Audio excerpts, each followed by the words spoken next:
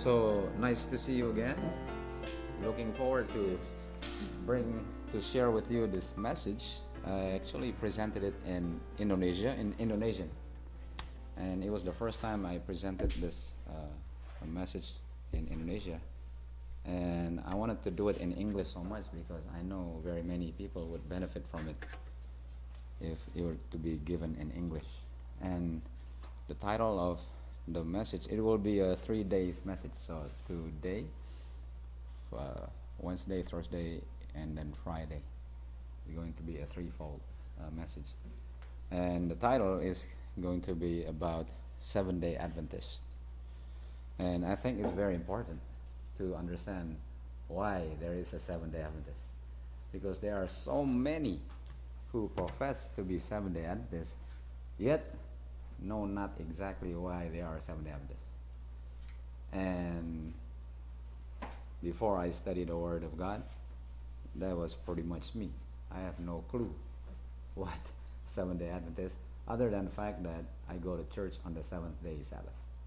But beside that, there's really no explanation why.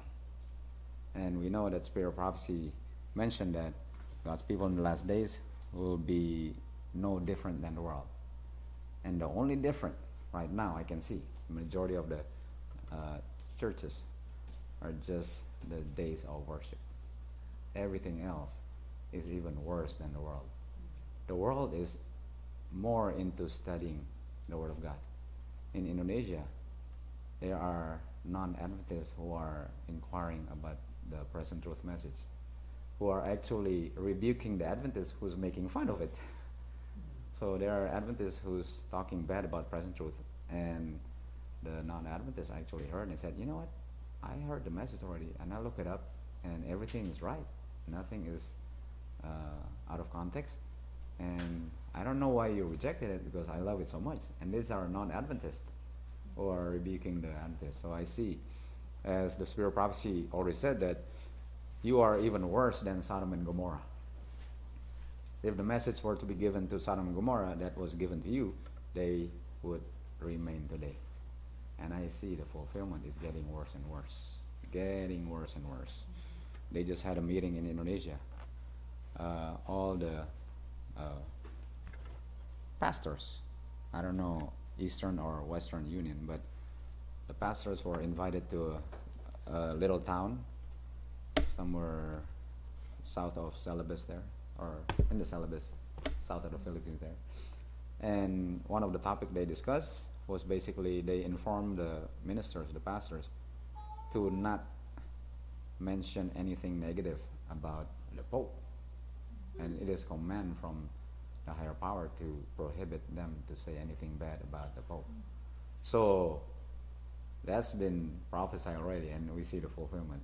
The only prophecy that I'm waiting that is yet to be fulfilled in its fullness is when they will eventually, from the pulpit, urge the members the necessity of keeping the first day of the week.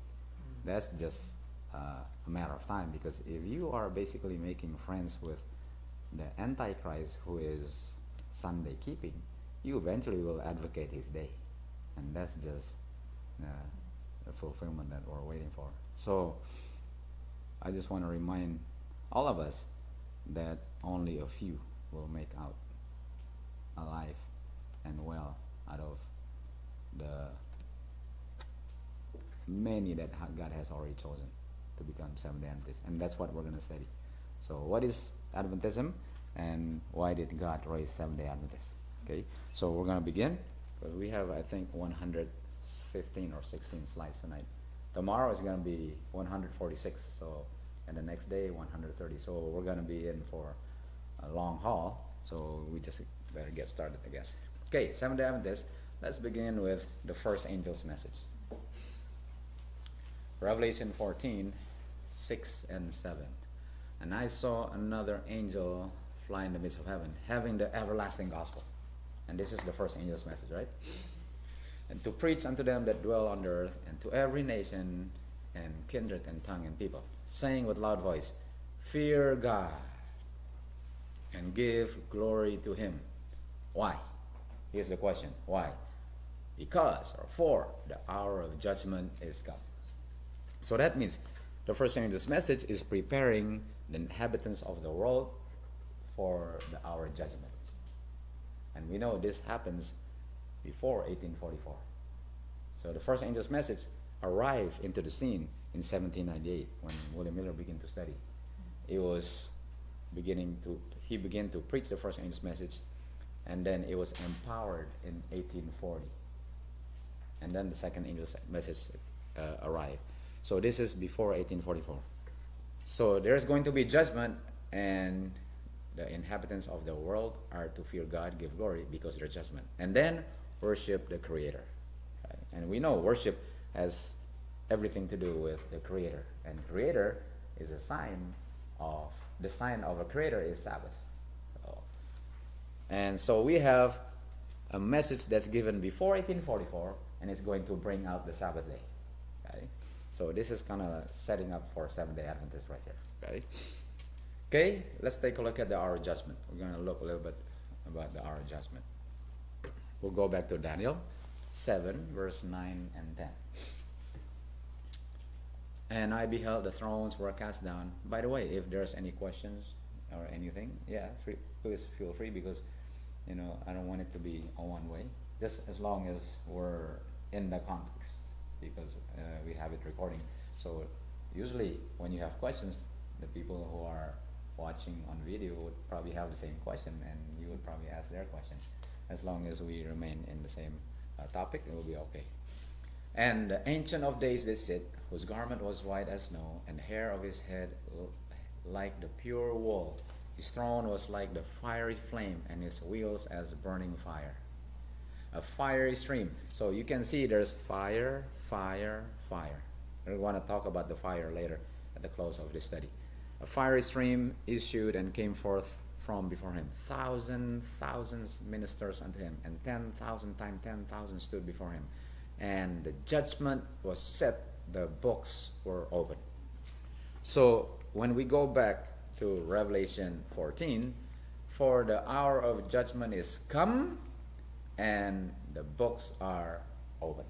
I'm just combining two texts. The books are beginning to open. Okay, let's look at the books that are being opened.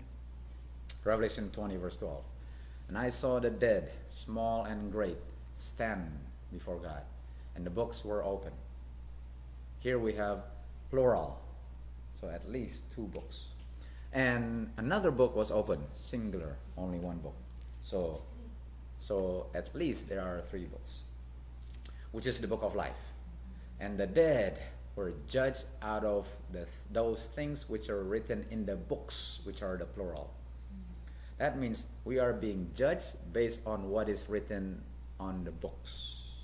Right? And we know the book of life is written our name, and the books are written all our deeds, and we are judged according to our deeds, according to their works. Okay, so this is all happening in the day of judgment. Great controversy 480. The books of record in heaven, in which the names and the deeds of men are registered, are to determine the decisions of the judgment. That means decision is going to be made based on what is written. That means every act that we commit is going to be judged, and is going to be immortalized in that book. The book of life, that's the other book, contains the names of all who have ever entered the service of God. A book of remembrance is written before God, in which are recorded the good deeds of them that fear the Lord, and that thought upon his name. Malachi 3:16. The words of faith, the acts of love are registered in heaven. That's the book of remembrance. So there are two books. One is the book of iniquity. One is the book of remembrance. Remembrance, everything that you want God to remember. The book of iniquity, hopefully everything has been erased already. So that's open in the day of judgment. And that judgment was already preceded by the warning given by angel number 1, which is fear God, give him glory for our judgment. because your book is going to be open, right? And your destiny will be determined on what is already written in the book. Right? In the book of God's remembrance, every deed of righteousness is immortalized. Every temptation resisted, every evil overcome, every word of tender pity expressed is faithfully chronicled, and every act of sacrifice, every suffering and sorrow endured for Christ's sake is recorded. This is a record also of the sins of man. That's the one we don't want. So the good deeds and the sins in the books of record. Here's the sins. Every idle word that man shall speak. We have in the Indonesian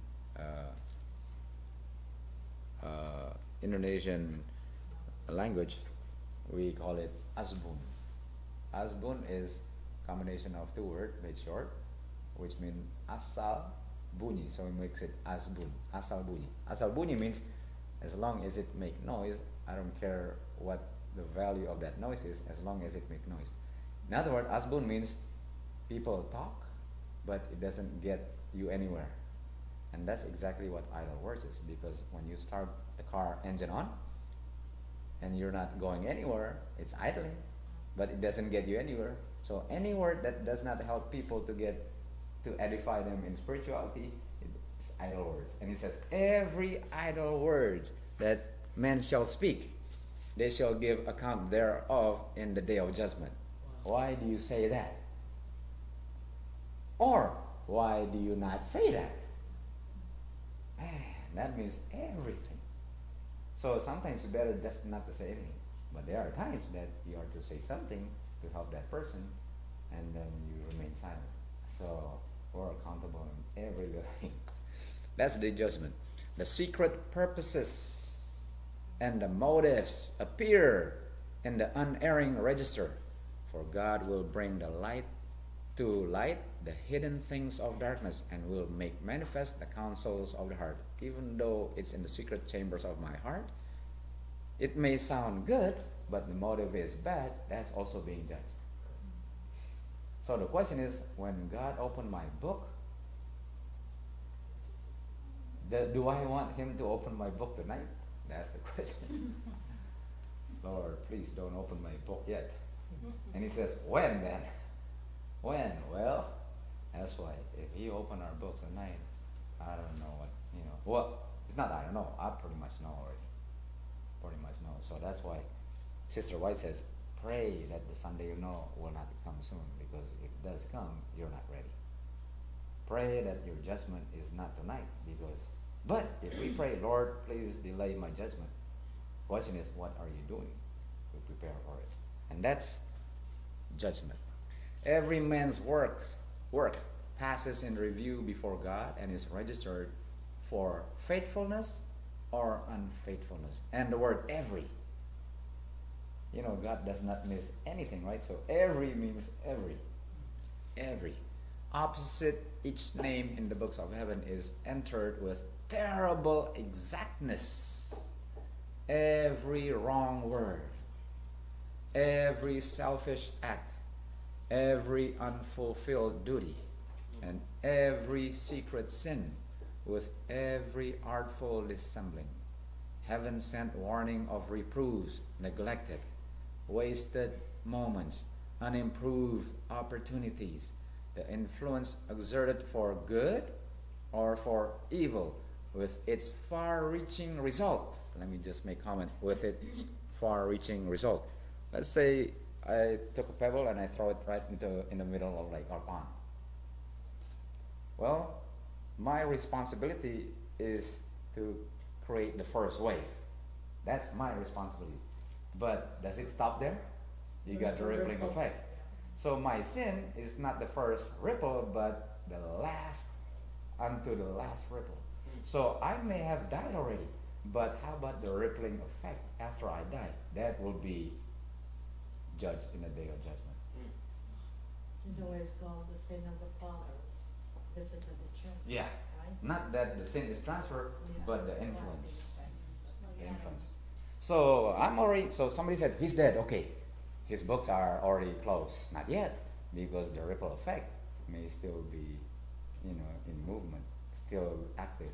And then the question is, when will it die out? It could be generation after generation. Could be influence, and that will be all countable in the day of judgment.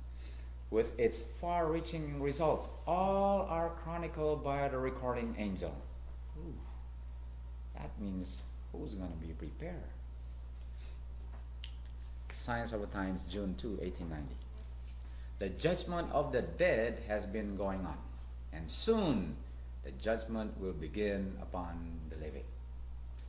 And every case will be decided. I think the word that I read so many times is every. Every. How about this one? Every. How about that one? Every. How about that one I didn't say? Every. It will be known whose names are retained upon the books of life and whose are blotted out from the book of life. Every day the angels of God keep a record of the transactions of men. And these records stand open to the eyes of angels, to the eyes of Christ, and the eyes of God. Those who have manifested true repentance, that's the only key. Man, that's the only key. Because if I look at my records and say, how am I ever going to go to heaven with this?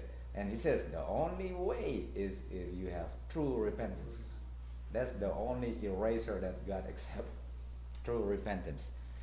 For sin and by living faith. I'm glad Ms. White added this, because repent, but no living faith in Christ, are obedient to God's command. That means, I forgive your sin, go and sin no more. That's what it means. Will have their names retained in the book of life. I think that word right there is so important. Repentance. And they will be confessed before the Father and before the holy angels. Jesus will say, they are mine. I've purchased them with my own blood. That's the key. Repentance. That's the key. That means we need to brush up on what repentance is. It's not the repentance of Judas, not the repentance of Saul. Has to be the repentance of David. Psalm 51. That's repentance, right? Okay.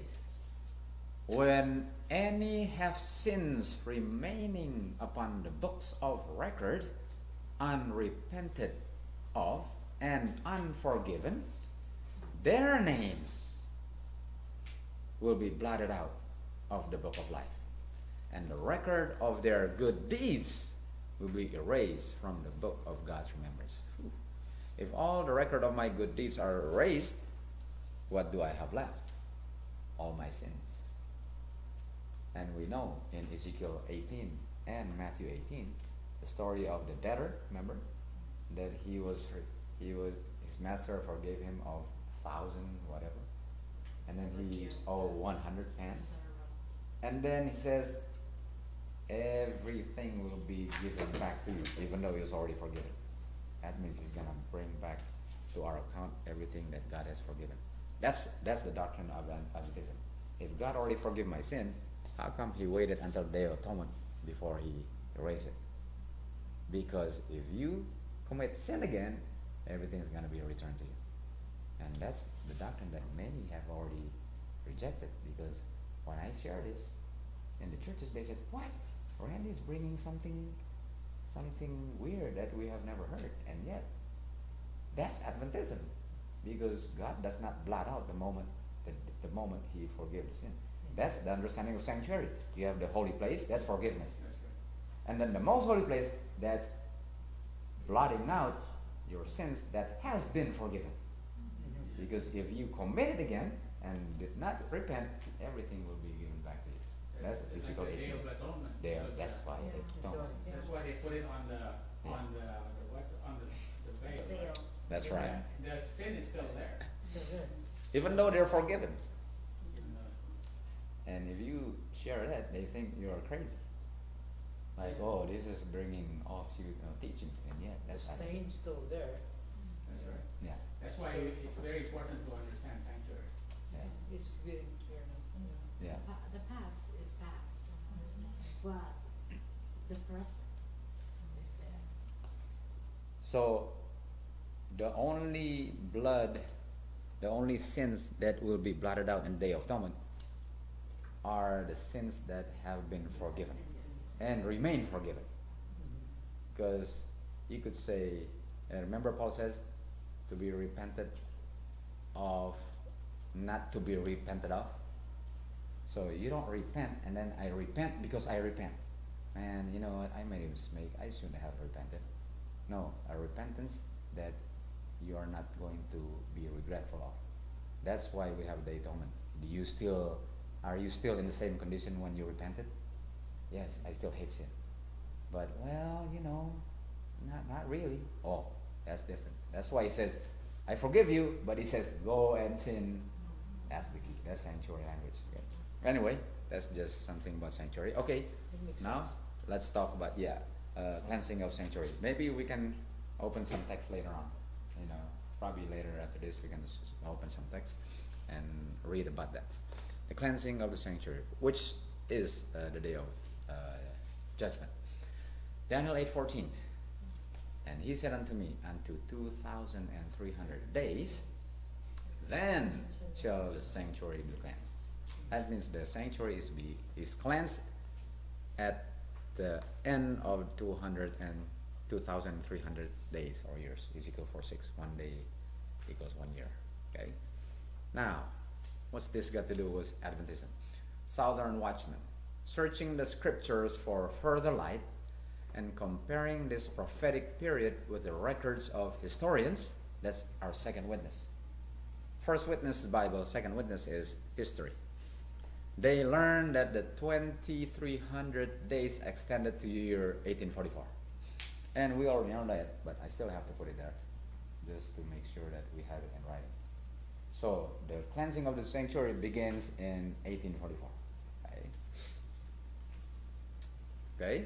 Manuscript release. The Savior did enter the most holy place in 1844 to cleanse the sanctuary, and the investigative judgment had commenced for the dead and then closed with the living. Right? So 1844, God begins to open the records of the first one that had ever lived. So it was Adam's book that was first opened. He was dead. And then when he finished the dead, he's going to commence with the living. Gonna be finished. Okay. Now, Testimony Volume 8, 116. In the Advent movement, he has wrought for his heritage, even as he had wrought for the Israelites in leading them from Egypt. So Mrs. White is making a comparison between the Advent movement and the children of Israel coming out of Egypt. One coming out of Egypt, one coming out of the world, both going to the promised land. One earthly promised land, one heavenly promised land. So we have two lines. And we know when we study Isaiah 28, line upon line, right? We have two lines. So the Advent movement, just like the Israelite, children of Israel movement, in the great disappointment of 1844, so now Ms. White make connection between the Advent movement and connected with the year 1844, the faith of his people was tested, as was that of the Hebrews at the Red Sea. So we can see the history of the ancient of Israel is simply being repeated in the Advent movement. And what year was that? 1844, right?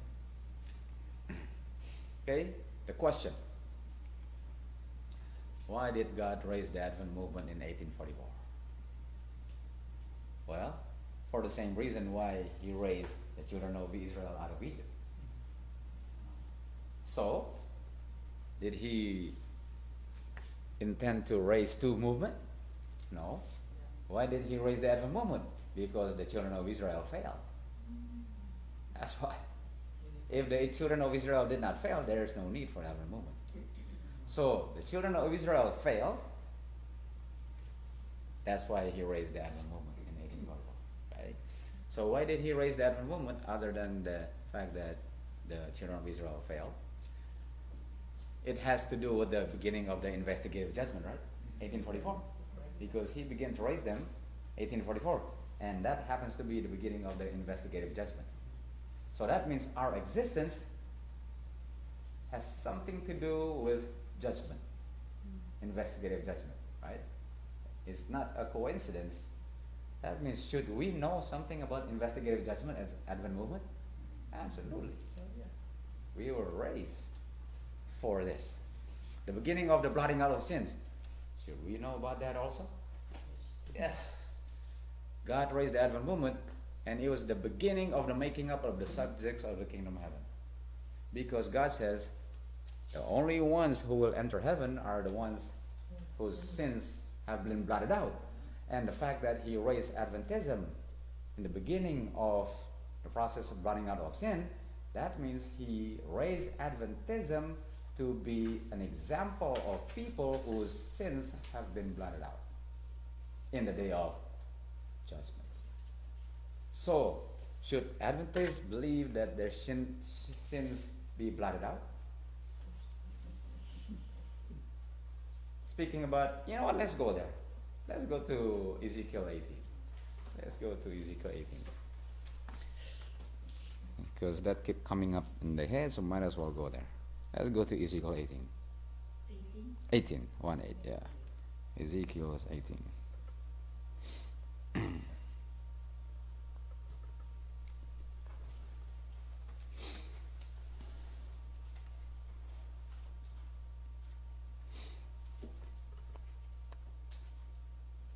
Okay, let's start with 20.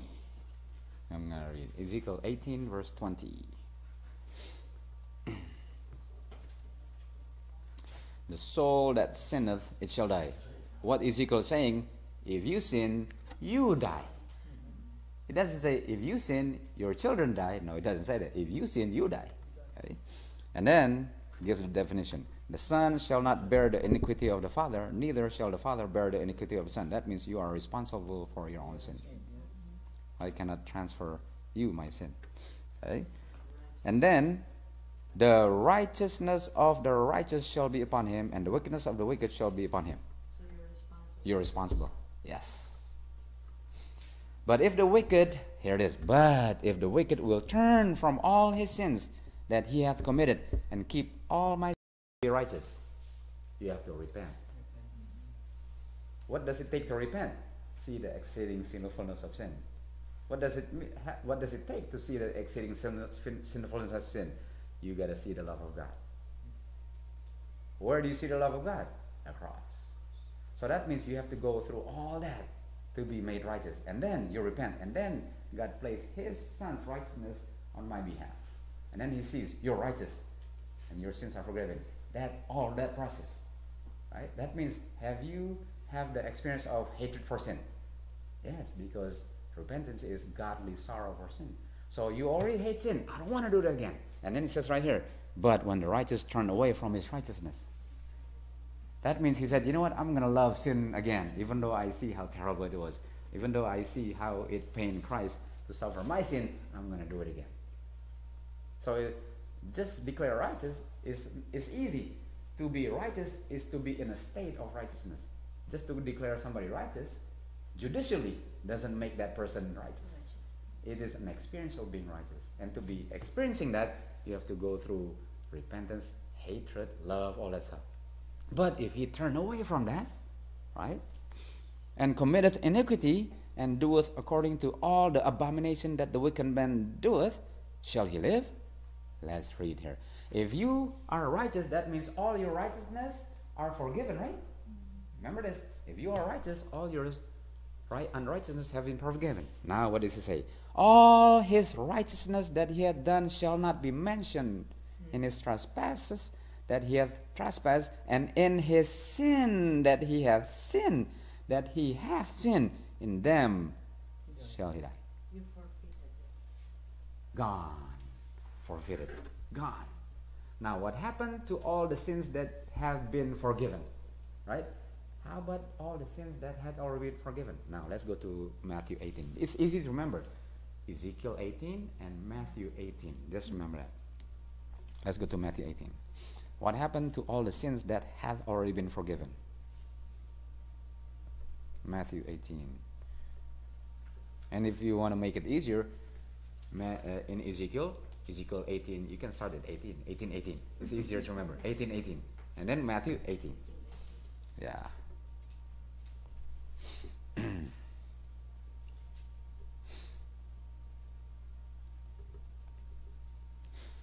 Verse 23. Matthew 18:23. So the question is, what happened to all the sins that God had already forgiven? Right? Therefore, I was made righteous. It was already forgiven. That's 23. Therefore is the kingdom of heaven likened unto a certain king which would take account of his servants. And when he had begun to reckon, one was brought unto him which owed him 10,000 talents. And that's a lot of money. But forasmuch as he had not to pay, his Lord commanded him to be sold, and his wife, and his children, and all that he had, and payment to be made. You gotta pay. The servant therefore fell down and worshipped him, saying, Lord, have patience with me, and I will pay thee all. Just remember those words, because that's gonna be repeated, just like a recorder being played again. Exact words. Lord, have patience with me, and I will pay thee all. Then the Lord of the servant was moved with compassion. It doesn't say, then the Lord realized that this man deserved to be forgiven. It doesn't say that. Compassion is something nobody deserves. With mercy. And loose him and forgave him the debt. 10,000. Gone. 0. Wow. That's how powerful compassion is. Wow. But the same servant went out and found out one of his fellow servants which owed him 100 pence, which is probably 1 penny. Man. And he laid his hands on him and took him by the throat, saying, pay me that thou owest. 1 penny? And his fellow servant fell down at his feet, and let's play the recorder again. Have patience with me, I will pay thee all. That's the recorder right there. Exact words. And he would not, but went and cast him into prison till he should pay the debt. 100 pence. So when his fellow servants saw what was done, they were very sorry, and came and told unto their Lord all that was done. And his Lord, after that he had called him, said unto him, O thou wicked servant, I forgave thee all thy debt. Remember, I forgave you 100%. Forgiven already. Okay, you can't touch my sin anymore. You forgive them already. I forgive you all their debt, because thou desire, not because you deserve it, because you desire. So I have compassion. Should you not also have compassion on your fellow servant, even as I had pity on you? Be merciful, even as your Father is merciful. And his Lord was wrath, here it is, and deliver unto the torments. Let's read the last one. Till he paid all that was due. How much was returned? 100%. That's the day of judgment. That's Adventism 101 right there. That's why we have the Day of Atonement, because all the sins that has been forgiven is not blotted out yet. Why? Because it could be returned to you if you change your mind. Until the Day of Atonement. Then you're free. That's the doctrine of Adventism. That's doctrine of Adventism. 100%. That's why we believe from the courtyard to the holy, and then the most holy. That's the process. First, you have to have godly sorrow. You see the cross, godly sorrow. And then you give it to God. And then you get the bread. And then you have the oil to become light or roll. And then your sins will be received by the Father. That's the 3, right? And then you face the Father face to face. And then he says, I forgive you. Not because you deserve it, because I have mercy seat. So when is our Day of Atonement? Nobody knows. Nobody knows.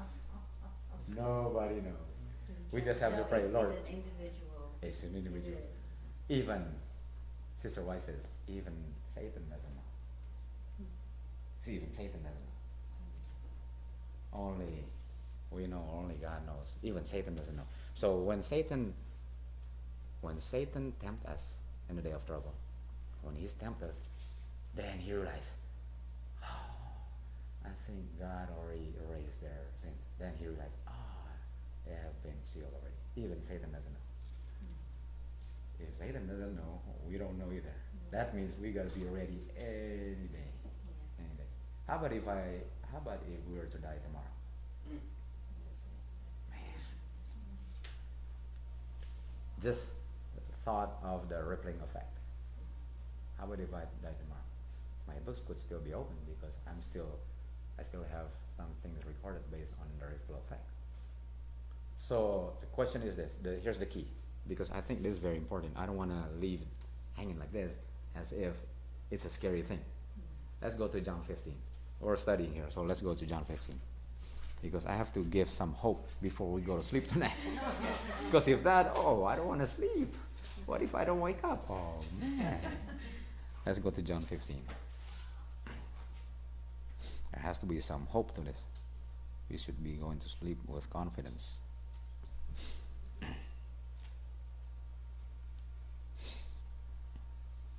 Okay, let's see. John 15 verse 7. If ye abide in me, and my words abide in you. This is the vine and branches, right? So how do I abide in God? Through His words. Here's the word. So usually we study about vine and branches, but that's good illustration. But in reality, how do I abide in Him? It's through His word. And how do I abide in His word? Okay, let's go to Revelation 3:20. Revelation 3:20. How does God abide in me? Through His word. Okay, how does His word abide in me? Revelation 3:20 says, "Behold, I stand at the door and knock. If any man hear my voice and open the door, I will come unto him and sup with him and him with me." That means, how does His word abide in me? I have to allow it to enter, because He's knocking, right? He's knocking. So how does the word of God enter now? But first I have to what? Hear. Okay? We'll go to here later. Let's go to John 6. Let's go to John 6. How do I allow the word of God to enter? And then we'll figure out when do I hear His voice to allow Him to enter. John 6. Let's go with 53. John 6:53.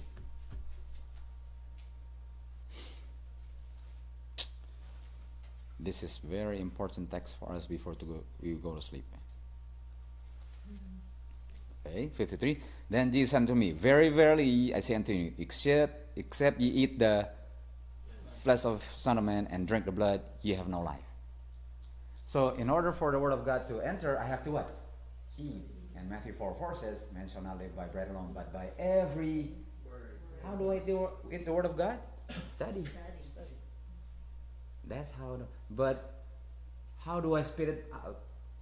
How do I spit back out the word of God? I mean, I don't like doing that.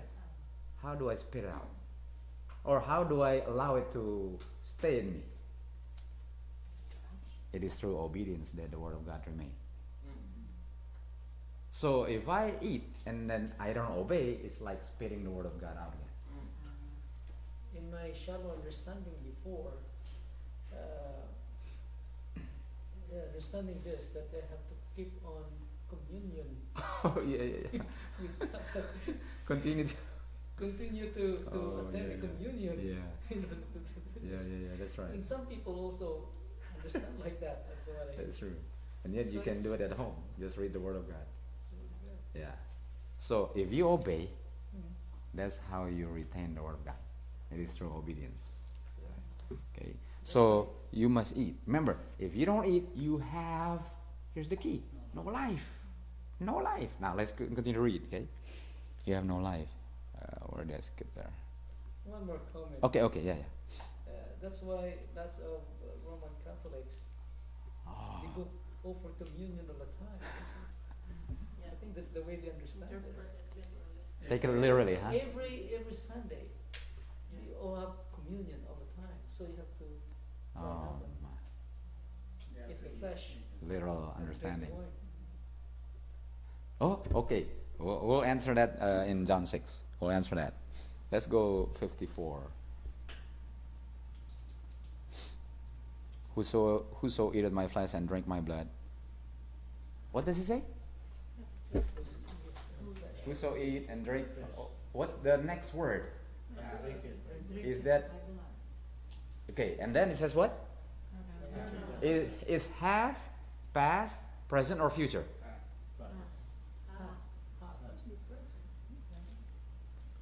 Do I have it now? Do I have it now? whosoever, Yeah. that's what it says, whoso. Ever If you eat. do it, then you have it. So if I eat and drink, do I have life now? Which is life eternal? Now. So, It is half. Yeah. So do I have eternal life presently? yeah. So before I go to bed, if I have the Word of God dwelling in me and I die, will I be saved? Absolutely. But in obedience to that Word. As long as I obey everything I know, I don't care if it's only 3 things. But if I obey, I may die and I be resurrected. And the man who know 9 but only practice 8 does not have life. So it's not how many I know, it's do I obey everything. It says, if you eat and drink, you have eternal life. And then it says, and I will raise you in the last days. What does that mean? You may die, but you have eternal life, even you're dead. That means I have to continue to study and be fortified with the Word of God and continue to obey. Whatever I know. So I say, how come? Well, at least I'm living up to all my light. Because I cannot compare with other people who have so much light and yet maybe they only live half of it. As long as I live all my light. And if I live my light, He will increase it more. The He will problem increase. is they don't understand the light that that's Yeah. been given, or because you don't study it. Probably don't And study. just like before we started studying now, to me, being an Adventist is reading the Bible, as long as I follow the 10 Commandments, Yeah. and I'm within the bounds of that, and I go to church every Sabbath, Yeah. and I do what I feel is right, I serve at the soup kitchen, I give the boxes and Yeah.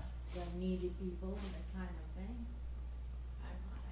I thought I was okay, you Yeah. know, and that's basically how they Mhm. understand the others that we're inviting, and they think us that we're talking to them, and we are the ones that are getting out of bounds. Mhm.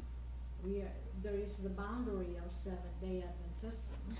We're supposed to be within that, but because we're learning all of this, Yeah. and they think it's a new thing, and we're getting out of the boundary that was set. Yeah. That's how my thinking was before. you Yeah. know. That's true. And they're thinking that we're getting another commitment to another ideology that is not what's supposed to be, Yep. you know? That's true. Because It's a in Matthew 7, superficial understanding. that's true. Matthew 27 says, have I not prophesied in your name, cast out devils in your name, and done many wonderful works in your name? And he said, I never knew you. You who worketh iniquity. That means we're still committing sin. Right? So, as long as, let's go to 63, verse 63. And this is commenting on communion on every Sunday. 63. And Jesus said, it is the Spirit that give life, quickeneth. Because you shall have life, right? It is the Spirit that quickeneth. The flesh or the bread profiteth nothing. Yeah. What is it? It is the word that I speak unto you. They are spirit, they are, what is it? The word. Not the bread. It's the words. Yeah. You can eat all the bread you want, but if you reject the word, it's nothing. Every week. Every week. Every week doesn't matter. Ooh. That's most important. Now, it says, if any man hear the voice of God, right? That means you first have to hear. Because if you don't hear, how are you going to open? Now, let's go to Romans 10:17. You have to hear first. If you don't hear, what is hearing? Open the ears. Romans 10:17. Romans 10:17. This is about hearing. Remember, I have to hear the word of God in order for me to eat the word of God. Because if I close my ears, I don't hear anybody talking. And how am I going to eat the word of God if I don't ever hear the word of God? Okay? 17. So faith comes by Hearing what? Hearing by the... Oh, that means I have to have the ear of faith. So how does my faith increases? As I hear the word of God. Let's go to Isaiah 30 verse 21. Isaiah 30 verse 21. Remember, hearing the word of God. Isaiah 30 verse 21. We're just going out of bounds here a little bit. But I think it's very important to have this principle and really apply it and have it as our assurance every night before we go to bed. 21. Isaiah 30 verse 21. 30 verse 21. Yeah, 30, 21.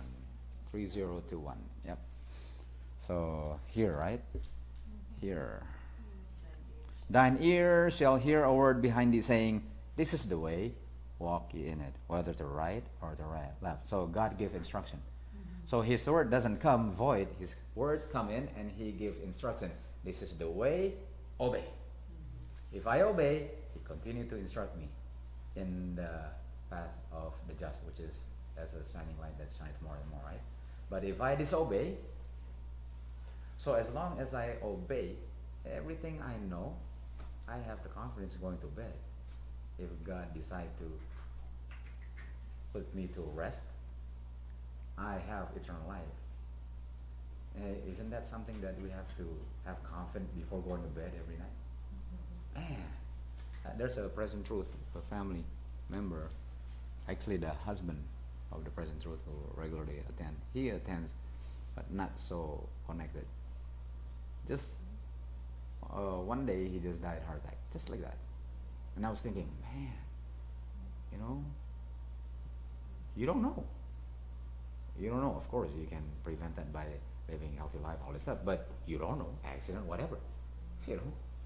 And then if a person died, that's it. His chance of salvation ends right there. And whatever he has in his hands is dealt to him, that's it. So I have to have the confidence that before I go to bed, I know that God is abiding in me through his word, that I obey. And if not, I have to repent and clear everything before I go to bed. That's living not presumptuously. But if I go to bed not thinking about that, I am living presumptuously, assuming that I will be awakened tomorrow. Oh, that's scary stuff. And when I wake up, whew, thank goodness. Man, thank God. No, but, I'm up. And yet, it was by God's mercy. He said, I still need you to work. Oh, man, and you think you deserve For it? another day to sin. Whew, every day is a gift. Another chance. Another Another chance. chance. Yeah, another chance. Another Oh, if we would just appreciate that, I think, I think God would appreciate more our life. So anyway, that's in the day of judgment. That's the experience that we must have in the day of judgment. So we'll go back here. Why did God raise the Advent movement? It has something about judgment, something about blotting out sin, something about raising a people who will know these things and become people who will demonstrate to the world of these subjects. That's why he raised Seventh-day Adventism. Exactly in the day of judgment. Okay, let's begin with Satan's accusation. Satan declared that it was impossible for the sons and daughters of Adam, which is you and me, to keep the law of God. Or, rephrase that, it is impossible for you and me to stop sinning. That's what Satan said. And we know Satan is a liar. There's no truth in him. That means we know this is wrong. But, even though we know this is wrong, basically we're giving the thumbs up to Satan by our life. And you know it's wrong. Because we know there's no light in Satan. So Satan says, you and I cannot stop sinning. And thus charged upon God a lack of wisdom and love. So who's being charged? God. Not you, not me. God is the one at fault. If we cannot keep the law, there was a fault in the lawgiver. And this is the scary part. Men who are under the control of Satan repeat this accusation against God and asserting that, yeah, we cannot stop sinning. That means those who said we cannot stop sinning is basically under the control of who? Satan. That's scary. That's really scary. Realizing now, Yeah. Impossible to stop. it's Under control of Satan. At least I could say, you know what, I'm still struggling, but I want to help out. It's better to say that. I'm struggling. I'm struggling. I'm still struggling. I'll get there, But to say that you cannot You take cannot the law of stop. God, it's That's like, that's under control of Satan. Mm-hmm. Okay? So that's Satan's accusation. Satan said, we cannot stop sinning. Okay? So who's being challenged here? God. Jesus. So that means God has to come up with an answer, right? It's not us. We cannot come up with an answer. God has to come up with an answer. That means by this quotation, God will have people through whom he will answer Satan's charges. That's it. That's what it is. Okay? The law of God is the expression of his character. God possesses absolute, invariable, and immutable independence. And his law is without variableness, unalterable, eternal, because the law is the transcript of his character. That means Satan says God's law or God's character needs to be changed because it cannot be kept. So Satan saying God has a character problem, he needs to change his character. And God says, no, I don't want to change. I don't change my character. But in order for God to have the right to say, I don't change my character, he has to produce the people through whom he will answer Satan's charges. It is. Okay, now the challenge. Who's being challenged? Romans 3 verse 4. God forbid, yea, let God be true, but every man a liar, as it is written, that thou mightest be justified in thy saying, and mightest overcome when you are judged. Who's judged? God. So God is being judged by the whole universe. And the whole universe is waiting for his answer in the people through whom he will answer Satan's charges. That's why God has not come yet, because he has yet to produce the answer. No answer, no second coming, no end of controversy. Okay, that's the one we want. God's answer to Satan's accusation. That's the one we want. God's answer to Satan's accusation.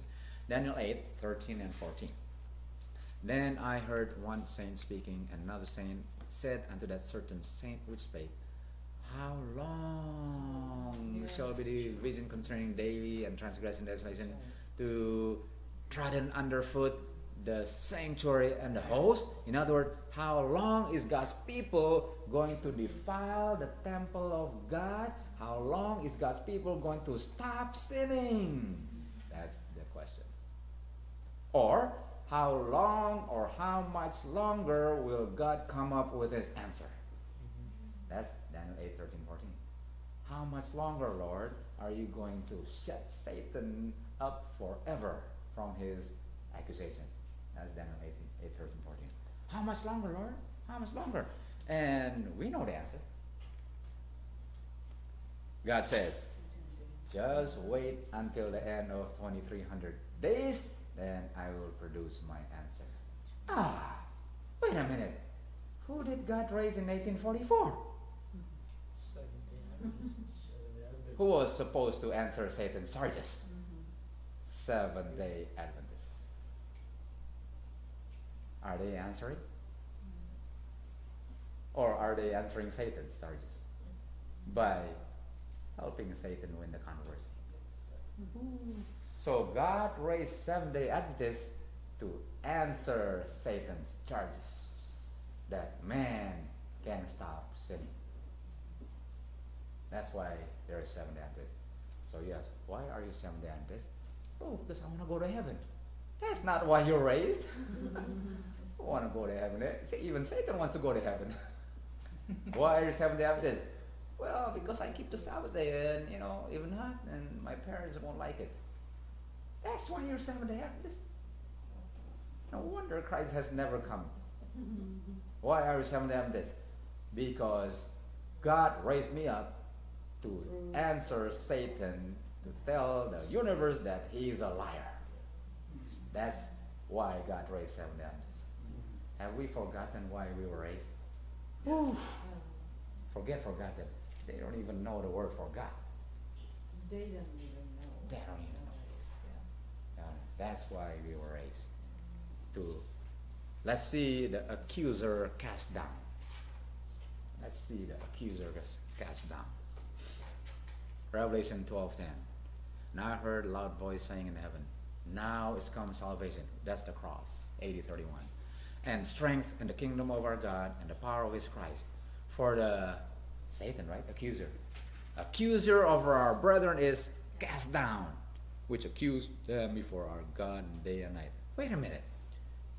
That means Satan's accusation was already answered at the cross. Because it says, the salvation, that's the cross. The accuser was cast down. That's the cross. So 80:31, God already has an answer. Okay, let's continue to study. Romans 8:3. For what the law could not do, in that it was weak through the flesh, God sending his own Son in likeness of sinful flesh or human nature, and for sin, condemns sin in his human nature. So, did God come as God, or did he come and overcome as you and me? And isn't that the challenge made by Satan, that human flesh cannot keep God's law? Well, Jesus did it. Was Jesus the descendants of Adam and Eve? In flesh? Yes, so Jesus did it. There's the answer. So, if Jesus did it and it satisfies Satan, how come we're still here? Right?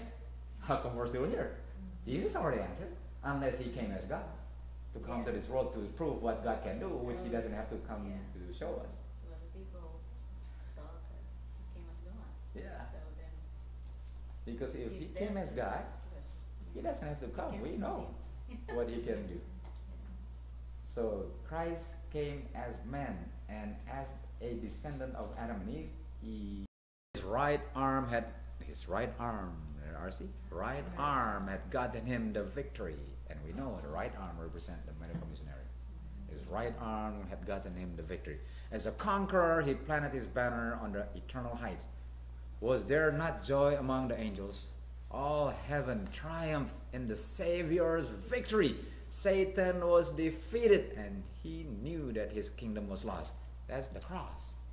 Was Satan defeated? Yep.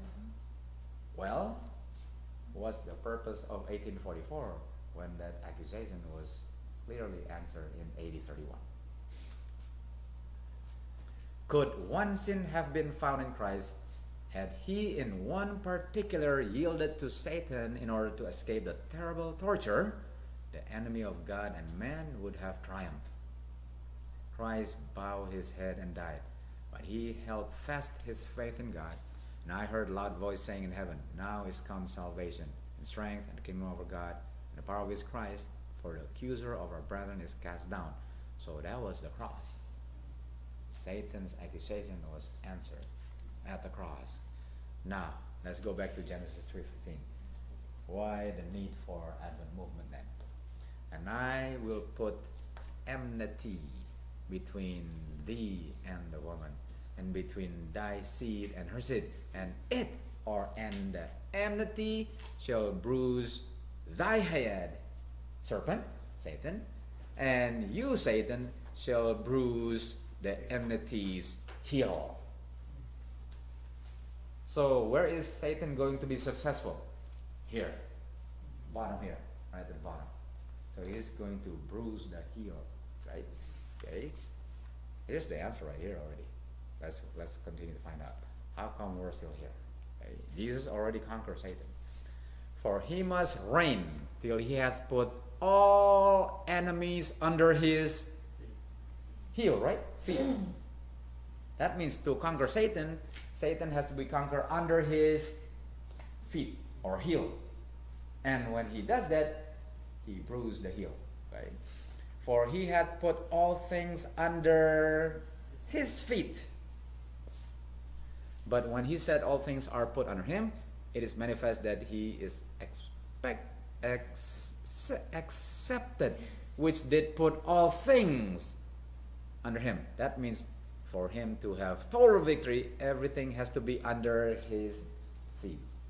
That means the cross was not everything under the feet. We're gonna prove that. The cross, not everything under the feet. Let's find out some more. Otherwise, he should have come already. He should have come. No need for 1844.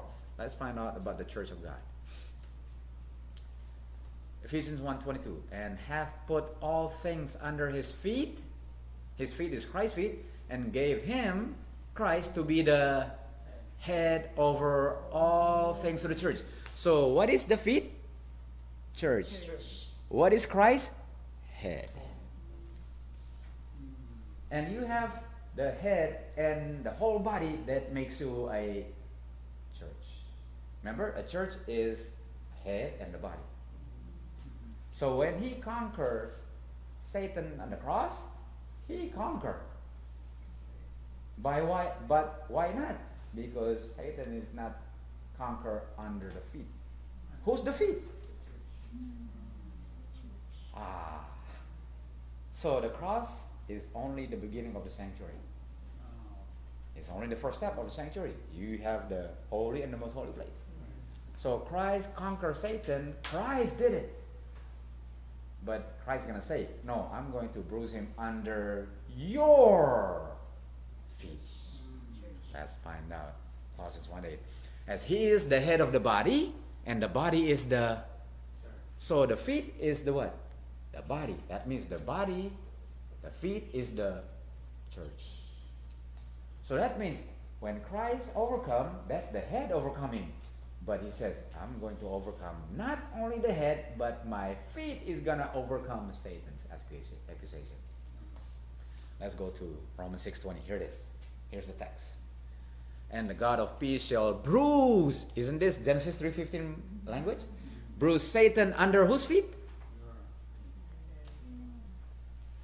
So who's going to answer Satan's accusation? The church. Not until then will Christ come. Christ showed an example of how to conquer Satan, and then the feet will follow his example and bruise Satan under our feet. And who did God expect to bruise Satan under his feet? Who is that person or people? SDA. That was his expectation in 1844. It says, okay, and your feet shod or shoed with the preparation of the... That means the feet represent the gospel. How about if we have the wrong gospel? Whose feet is going to be bruised? Or whose head? Nobody's. Nobody. Wrong gospel? Wrong feet? Satan said, I'm not afraid of that kind of gospel. How about the gospel like this? We can never stop sinning. Is that the feet with the gospel? That's the wrong feet. I don't think we will ever stop sinning. Satan said, that's the kind of gospel that's going to bruise my head? Never. That's my accusation. You cannot stop. And you said your gospel says you cannot stop sinning? That sounds like my gospel. Let's find out some more. And how shall they preach except they be sent? It is written, how beautiful are the feet of them that preach the... That means you got the wrong gospel, you got the wrong feet. Satan is not afraid. Here's the question. Why is Christ not returning yet? Because the people... The feet is not moving. Yeah. Or It's the wrong feet. the wrong gospel. We got the wrong gospel. We got the wrong gospel. Because feet represent what? Gospel. We got the wrong gospel. The feet follow the wrong path. That's right. Wrong path. Because the path is being led by another gospel. We're going to learn there's another gospel. Feet represent the gospel. Okay? Revelation 14:7. Here it is. And I saw another angel. We read this. Everlasting So it is. And God says, there's going to be people who has the everlasting gospel, and they're going to be produced in my day of judgment. Who is that? Adventism. Who has the gospel? They are the one. They're going to fulfill Genesis 3:15, and I will put enmity. What is enmity? Hatred. Hatred toward what? Sin. SDA should be the model for people who have total hatred for sin. That's why SDA was raised, to be a model of sin-hating people. And this gospel of the kingdom shall be preached in all the world for a demonstration. Have to be a witness. So are we demonstrating the gospel, which is hatred for sin? We can see why we're still here. And if we don't know this message, we will continue to be here. Or who knows how long, who's going to eventually get this message and eventually going to help us be resurrected, if we're faithful. Because if we don't get this message, Jesus will never come. Why? Because Satan needs an answer. How come you raise him up and yet I haven't had my answer yet? They continue to sin, you just forgive them. I said, they cannot stop sinning without you forgiving them. Stop forgiving them. How about if they stop sinning? Oh, I gotta forgive them. If that's the case, how about you forgive me? That's what he's saying to God. And God said, oh, I cannot do that. Well, how come you're forgiving them? So God has to have people who live, never die, and would rather die than to sin. Then Satan will be answered. And he expects that from Seventh-day Adventists beginning 1844. Unfortunately, we have lost that idea already. Then the end will come. There it is. That's why there is Seventh-day Adventist. The message proclaimed by the angel flying in the midst of heaven in the everlasting gospel is the same gospel that was declared in Eden when the serpent said, I will put enmity. That's it. That means when God says, I'm going to put hatred between you, he's talking to Adventism. I'm going to put hatred. And then, to answer God indirectly, or to read God's mind after reading this, you're talking about producing those people in 1844 called the Advent movement. So who's going to fulfill Genesis 3:15? The Advent movement. Well, they're supposed to fulfill it, but they have failed miserably. Okay, let's take a look at the enmity. God says, I will put enmity. You cannot, or you and I cannot have hatred unless God places it there. Okay, let's take a look at the hatred, enmity. Those who refuse to receive reproof and to be corrected will manifest enmity, malice, and hatred against the instrument that God had used. Man, feel sorry for the instrument. Don't feel sorry for the message. The message cannot feel anything. The instrument. So, you know what? I just happen to bring God's message, and you're not supposed to marry your brother's wife, Herod. Because of that, he lost his head. Oh, what an instrument. No wonder they watered it down the message so much. Because they love their head so much. Man. See? They will have enmity. That's the type of hatred. You know what? It's better that one man die and then the whole nation die. That type of hatred. Because of what? Reprove and corrective. Why? Because they love sin so much. More than God. That's the type of enmity. That means the enmity that God placed is, I hate sin so much, I would rather die than to break it. That's the type of hatred for sin that God is to produce since 1844. I think we're going backward. We are going so backward. We are to have the hatred for sin as Shadrach, Meshach, Abednego had the hatred for sin. That's an example of Seventh-day Adventist God was to raise in 1844. Shadrach, Meshach, Abednego. Go ahead, King. We're not careful to answer you. We're not going to bow down. Go ahead, play the music again. We're never going to bow down. That type of hatred. Ever since I've been a Seventh-day Adventist, I've never heard this preached. Me neither. It's my first time. No, And I've been a Seventh-day Adventist since I was 17 years old. many people No, I have no clue. This is another thing. No clue. This is the first time I understand. No clue why we're who we Why are. we are Seventh Day Adventists. No clue. That's why. Not even fourth generation Seventh-day Adventist. Right. Because we lost it. We lost the very purpose. In other words, this was the lost. Oh, lost. Yeah. That's it. Um, The fact that God is showing us this truth again shows that we're in the last days. That's the fact. The fact that He's digging it up. Yeah. That's right. And Yeah, it's I can tell you, absolutely- Maria, I can tell you, if this message, the fact that it's coming back into, not on the surface, it's interesting. It's not coming in through the pulpits. Mhm. That's right. That's it. It's being denied. It's not in the pulpit. It's not in the It's pulpit being at all. denied. Isn't that where it should be? Yes. It should be. And it's not. Not only not, it's denied. That's Being scary denied, stuff. That is Being scary. Yeah. Covered. That is very scary. So that's the type of hatred. Let's continue on. And the way I see it also, like, if you preach outside the church, in this one is more accepted than inside. Yeah. That's, I notice it.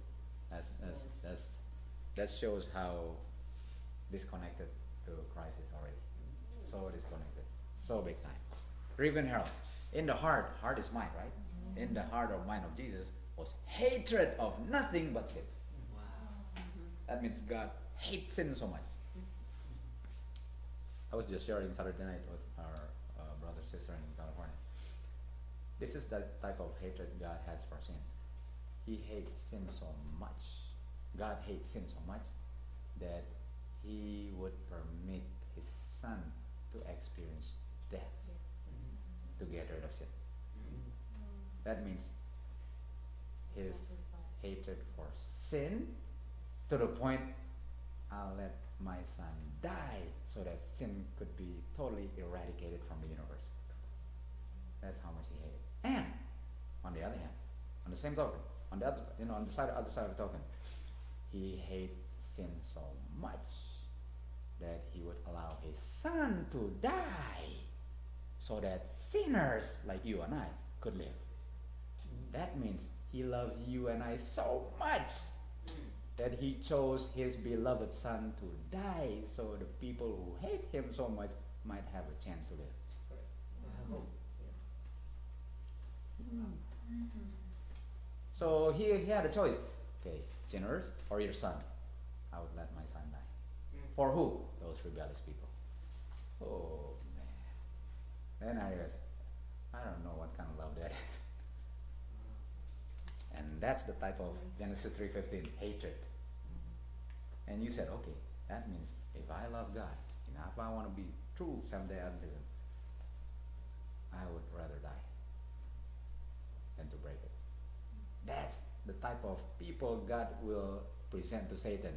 Here's my answer, Satan. Here's my answer. Go ahead and try that. Because I know they would rather die than to break my law. And they will prove to you that they will not break my law. And Satan will try that. And they said, go ahead, throw me into a fiery furnace. Because I rather die than to disappoint my God. That's what God is waiting for. That's it. That's it. That's what's going to hasten His coming. But that's why we're studying right now. The most important thing for me from every study is the result of the study, right?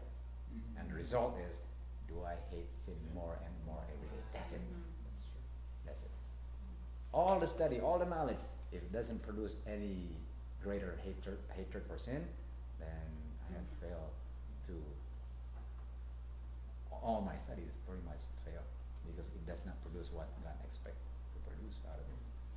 So do I hate sin more and more? It says, let this hatred of sin, mine, right? Let this mind or let the hatred of sin be in you, which was also in Christ Jesus. And what is the hatred of sin? I rather die than to allow those rebellious to not even have a chance to live. It doesn't say, I die, but make sure you guarantee you're going to accept me, right? No. I die even though only one be saved. Oh, man. Incomprehensible. Beyond our imagination what love is. That's why we have whole eternity to just define what love is. And eternity is not enough to define what love is. We just don't know what love is. But we can show what love is by choosing to die to self. Die to self. That means all our missionary are preaching the wrong gospel. Yeah, it is. It is. It's the wrong gospel that's been preached. I don't know. It's pointing to the direction that has nothing to do with hastening Christ's coming. Nothing to do. Nothing. It does not hasten him any sooner than he should come. In what ways? And one thing with that is, like, the damage is done, and you cannot even explain to them, this mess is done. And that's really hard. Yeah. So, we don't have to die because 100 for every 1,000 will not die. But what is required of us is to die to self. Because self pull is so strong. So for me to die is to die to self. In other words, Lord, not my desire, not my flesh, not my appetite. No, even though I want it so much. No, I will crucify self so that your will may be done. That's death to self. That's death to self. That's suffering. Yeah, God went through suffering. He says, if you follow me, you must suffer. And that's death to self. That means, well, I don't have to die. I may never have the choice of going to the fire furnace or not. But I will face those decisions every day when myself wants something and I say, no. If No. this has been taught in the very beginning, it will be very easy to understand what is perfection. Yeah, absolutely. This is Why it. you have This to be foundation. perfect, Yeah. you know? Because, It's right there. that's what it is. Yeah. It's right there. So simple. Simple. Because it's between Satan's accusation and God's responsibility in answering his accusation through his people. I think the witness there, they did not understand what the witness meant. Yeah. When It's you just actually talking show, and telling them, Yeah. teaching them. Yeah, that's right. when you show that you hate Witness is demonstration. Yeah. you That's demonstrate that you hate sin. That's right. The gospel shall be preached. Well, let's learn a little bit about the gospel. Right? What is the gospel? The truths of the gospel and the teaching of the Holy Spirit. There it is. The truth of the gospel and the teaching of the Holy Spirit will produce us brokenness of heart. What? Hatred of sin. That means, Auntie Maria, we have been receiving the wrong gospel. That's the key. That's the key. There was just a very minimal understanding. We have been fed the wrong gospel. And it is very logical now, Yeah. you know. Makes sense. That's why I said it's not of the emotional, but it's of your, you know. That's Genesis 3:15. The everlasting gospel is the same gospel that was preached in Eden. And the gospel is, I will put hatred. That means gospel produce hatred. No hatred, wrong gospel.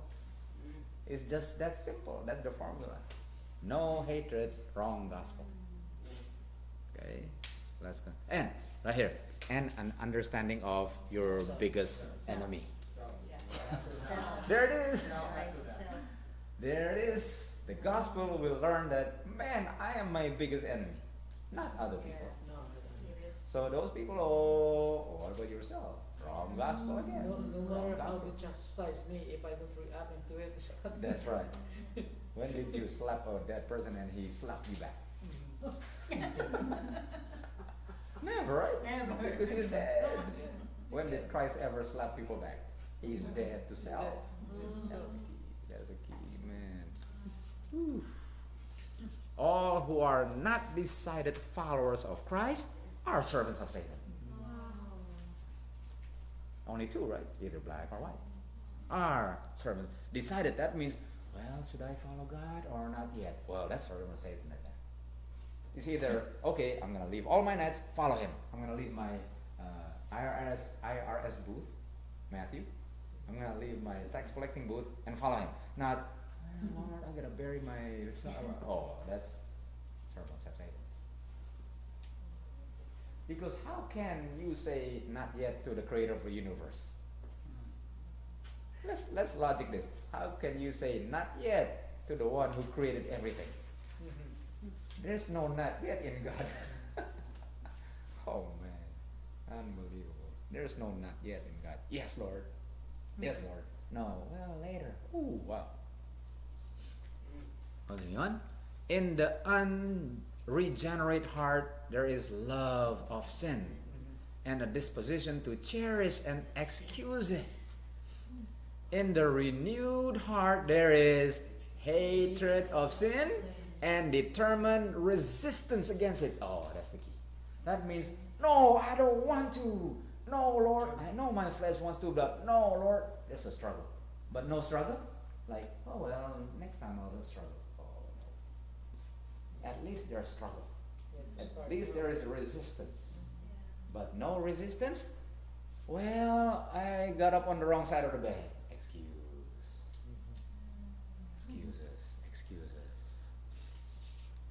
You know what? At least that one. At least resistance. No, Lord, no. Even though flesh is so strong. No, Lord, help me, Lord. I don't want to fall again. No. That's renewed heart. Okay, vindication. That's the type of people God was to raise in 1844. And the question is, Lord says, what happened to my people? He probably looked to the other side of the universe and looked back, what happened to my people? This is not the one I raised. Wait a minute. Did I raise people like this? No, I don't remember these people. Oh man. Unbelievable. It's so different. So long. If Mrs. White were to raise today, she probably say, is this another world? I don't remember anything about my work here. There's no trace of my work. Oh, unbelievable. The vindication.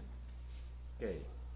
And he said unto me, after 2300 years, I'm going to cleanse my people from their sins. And the word cleanse means vindicate. And vindicate means to be free from allegation. Who's being accused here? God. That means when he says, I'm going to cleanse the sanctuary, he's going to free himself from Satan's allegation that his law cannot be kept. When? 1844. 1844. He was to vindicate his character through his people. And we know sanctuary is another word for temple. And temple says, you are the temple of God. That means he's going to vindicate his character through you and me. He's going to prove to the universe through the Seventh-day Adventist movement that Satan is the biggest liar. Raven Herald, April 16. All heaven since 1844. This is what happened since 1844. All heaven is waiting to hear us vindicate God's law. And we just kept them waiting longer and longer with no hope of an end to the way. Declaring to be holy, just and good. And here's the big question. Where are those who will do this work? Oh man. Where's the people? Where's the people? 1901, Mrs. White said, where's the people? I know I raised this church with my husband. He's dead because he worked too hard. Not for this though. Not for this. Oh man, where are the people who's going to do the work? Vindicate God's law. Where are the people? The honor of the law of God is to be vindicated before the unfallen world, before the heavenly universe, and before the fallen world. That means God has never received his full honor because we are the very cause why he did not receive it. Christ never received honor because we did not give him his honor by continue to sin. Because it is his honor that is to be vindicated through the whole universe, and he never received his honor. That is past due. Past due. So these are the very things. While we are saying, Lord, I'm going to go to heaven, I'm going to go to heaven, he says, well, how about you give me my honor first? Because Satan kept taunting me, saying, where's the people? Where's the people? And you want to come over here? You think Satan's going to like it? I can just just zap you and go to heaven. And Satan says, wait a minute. Why are you taking them like that? Yeah. No. Bring them down back because they're mine. And God says, oops. And Satan says, I told you, you got to change your law because they cannot keep it. And I cannot keep it too. And he says, see, the fact that people sin because it's too hard, and that's my excuse. So you got to forgive me too. Oh. Then we're dead. We're dead. And then we're going to live in a universe with Satan forever as ruler because he proved God to be a liar. How do you like that idea? Oh man. That's why Christ never comes. Because he will never come unless he could prove Satan wrong.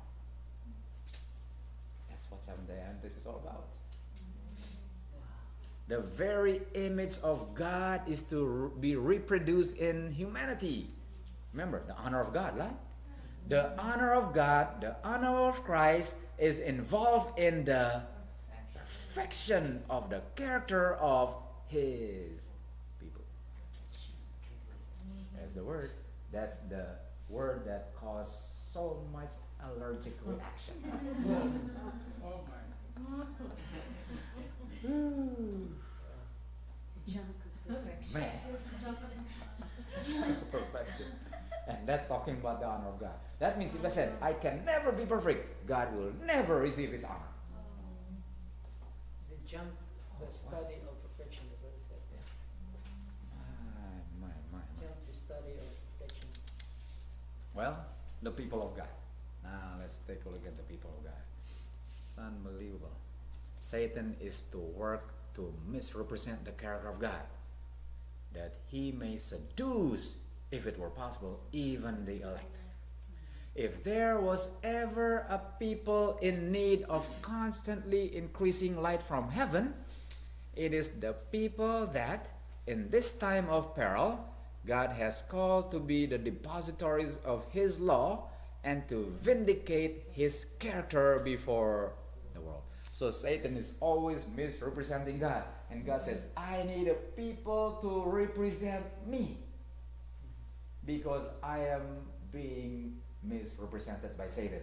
The message of the first, second, third angels, he has separated a people from the churches and from the world to bring them into a sacred nearness to himself.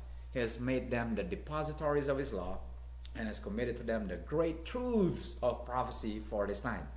Like the holy oracles committed to the ancient Israel, these are a sacred trust to be communicated to the world. So who are the people God chose to separate from the world to represent him because he is so misrepresented by the world? Okay, here's the answer. Seventh-day Adventists are now to stand for separate and distinct. A people named by the Lord as his own, denominated. Until they do this, he cannot be glorified in them. Who did God choose to represent his character in the midst of the misrepresentation of his character? Seventh-day Adventists. Fail. F minus.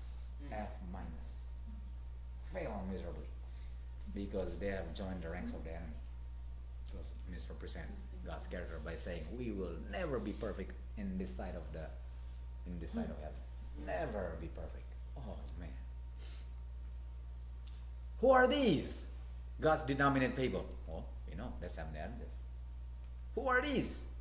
Those who on this earth have witnessed to their loyalty. Who are they? Those who have kept the commandments of God and testimony of Jesus.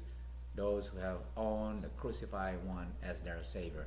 That's supposed to be SDA. That's supposed to be SDA. Who are these? SDA. Who are these? SDA. God's denominated. So God named them. When do you name somebody? Birth and marriage. You give a name, right? Through wife. That means God was married to Seventh-day Adventists. The relationship between church and Christ. So we are that close to Christ. And we are misrepresenting him. God chose us to say, could somebody represent my character? Because since the whole world doesn't know my character, somebody please represent me. Okay, I'm going to raise Seventh-day Adventists. So is God calling a group of people to represent Him today? Same thing. He's doing the same thing here. Now, the fact that we're studying this, God is calling us to represent Him now. Same stuff, the same thing again. He's doing the same thing. And the dragon was wroth with the woman. Hear this. God kept God's commandment, testimony. So he says, who are these, right? Who are these people? Seventh-day Adventists, right?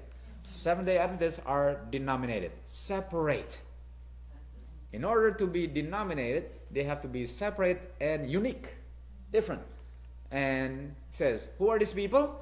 They have kept testimony, a commandment and testimony. That was supposed to be who? Seventh-day Adventists. And then we ask the question again, who are those people? And he says, who are these? Who are they? Who have kept commandment and testimony. And Revelation 12:17 has the answer. The remnant. The remnant. The leftover of the chosen ones. Remnant means the leftover. The very ones at the very end, which is the very minority, there. Who are these? Who are they? They're the remnant. We're still Seventh-day Adventists. We are still. The only difference is we're just the remnant of the big body who have already rejected the message. We're just a remnant.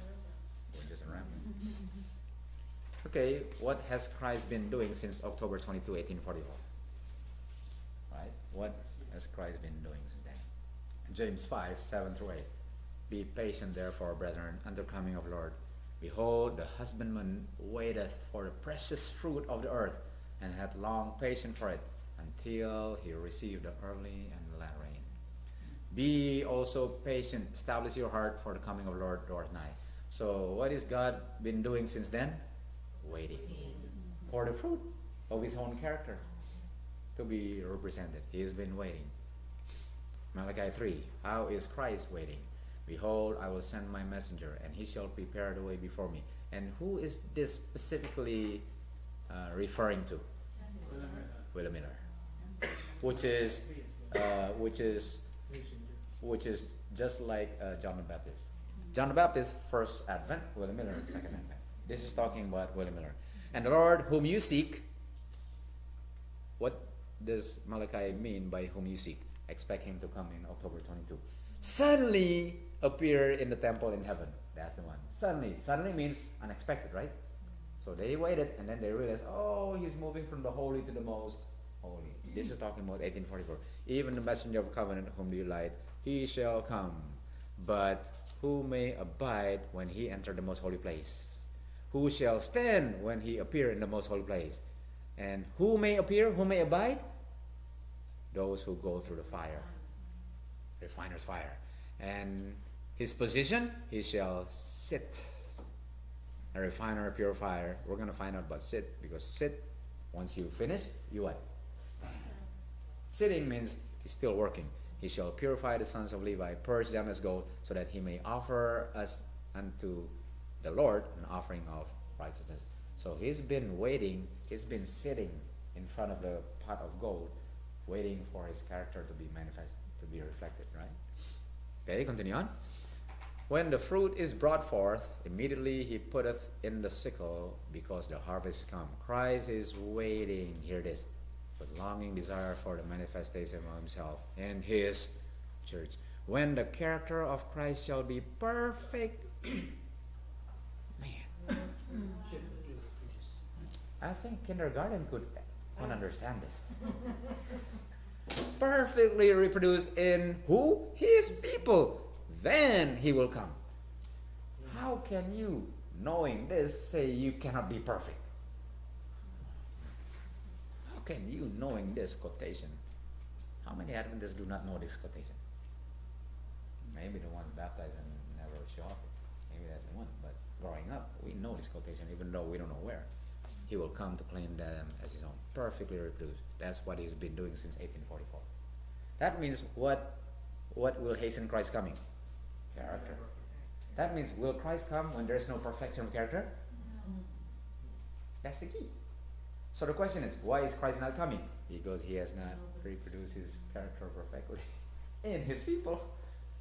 That means we can hasten or we can go to the grave hoping that somebody, some generation after us will eventually get it. Or we can actually finish the work ourselves. I choose to finish. As long as God gives me life, I'm going to finish with, whatever I can do to finish. Because to say I'm tired of this world, well, it's one thing to be tired. Do you believe this? And what are you doing about this? That's the key. We can hasten Christ's coming by individually and within the family first. At least know the family first, right? Just within the family, and then neighbors, and then you never know. Just make sure I take care of my family and stuff, and then neighbor will follow. And at that time, Michael stand up. And when he stand up, at that time, thy people shall be delivered, everyone that shall be found written. Here's the judgment. That means judgment is finished. All the people named, retained, blotted out, finished. And the Lord said unto Moses, whosoever hath sinned against me, him will I blot out of my book. That means if your name is written, that means you no longer sin. No longer sin. When Michael stand up, your name will be retained. When you stop sinning, your name will be blotted out when you continue to sin. That's it. It's that simple. But one blot upon the character, one sin unconfessed and unrepented of, will close for you the gates of the city of God. One sin. That's it. That's the end of it. One sin. Unbelievable, scary stuff. That's why, before I go to bed, have all my sins been repented of and forgiven. That's the key. Because, once again, many are living a presumptuous life. That's very scary. Assuming that they have to get up tomorrow. They have to. And yet, there's no guarantee. That's why every day in the morning, Lord, thank you so much. It is because of your grace. That means the fact that you allow me to live, there's a purpose for why I'm alive today. And Lord, what is your purpose? May I fulfill your purpose today. Because if not, I'm just wasting another day, not knowing what I'm alive for. And God says, you're just wasting my energy, my oxygen here doing nothing. Oh, man. And yet we can hasten his coming. Spirit Prophecy 2:52. The book here referred is the book of records in heaven, where every name is recorded, their acts, their sins, and obedience, and faithfully written. When anyone commits sin which are too grievous for the Lord to pardon, their names are erased from the book, and they are devoted to destruction. Oh, these are the very things that we have to deal with every day before we go to bed. Not one of us will ever receive the seal of God while our characters have one spot or stain upon them. It is left with us to remedy defects in our character. To cleanse. What is cleanse? Isn't that the work of 1844? That's our work. To cleanse the soul, temple of every defilement. This, Adventists should know this. That's why we're raised, right? Philippians 2:12. This is my text I use so much. Work out your own salvation. Not other people's salvation, your own salvation with fear and trembling. What is fear? Fear God. That means to work out your own salvation is to know the first English message, which is the everlasting gospel. To work out my salvation is to understand the gospel. What is my salvation? First, second, third English message. And that's the message that will crush Satan's in his head, on his head. Only those who receive the seal of God will have the passport through the gates of the city of God. And seal means no spot, no stain. So it's very clear, the requirement for us to enter.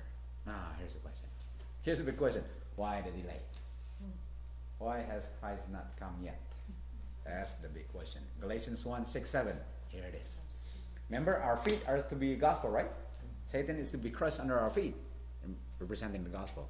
I marvel that ye are so soon removed from him that called you into the grace of Christ unto another gospel. There it is. Why do you believe another gospel? That's what Paul is saying.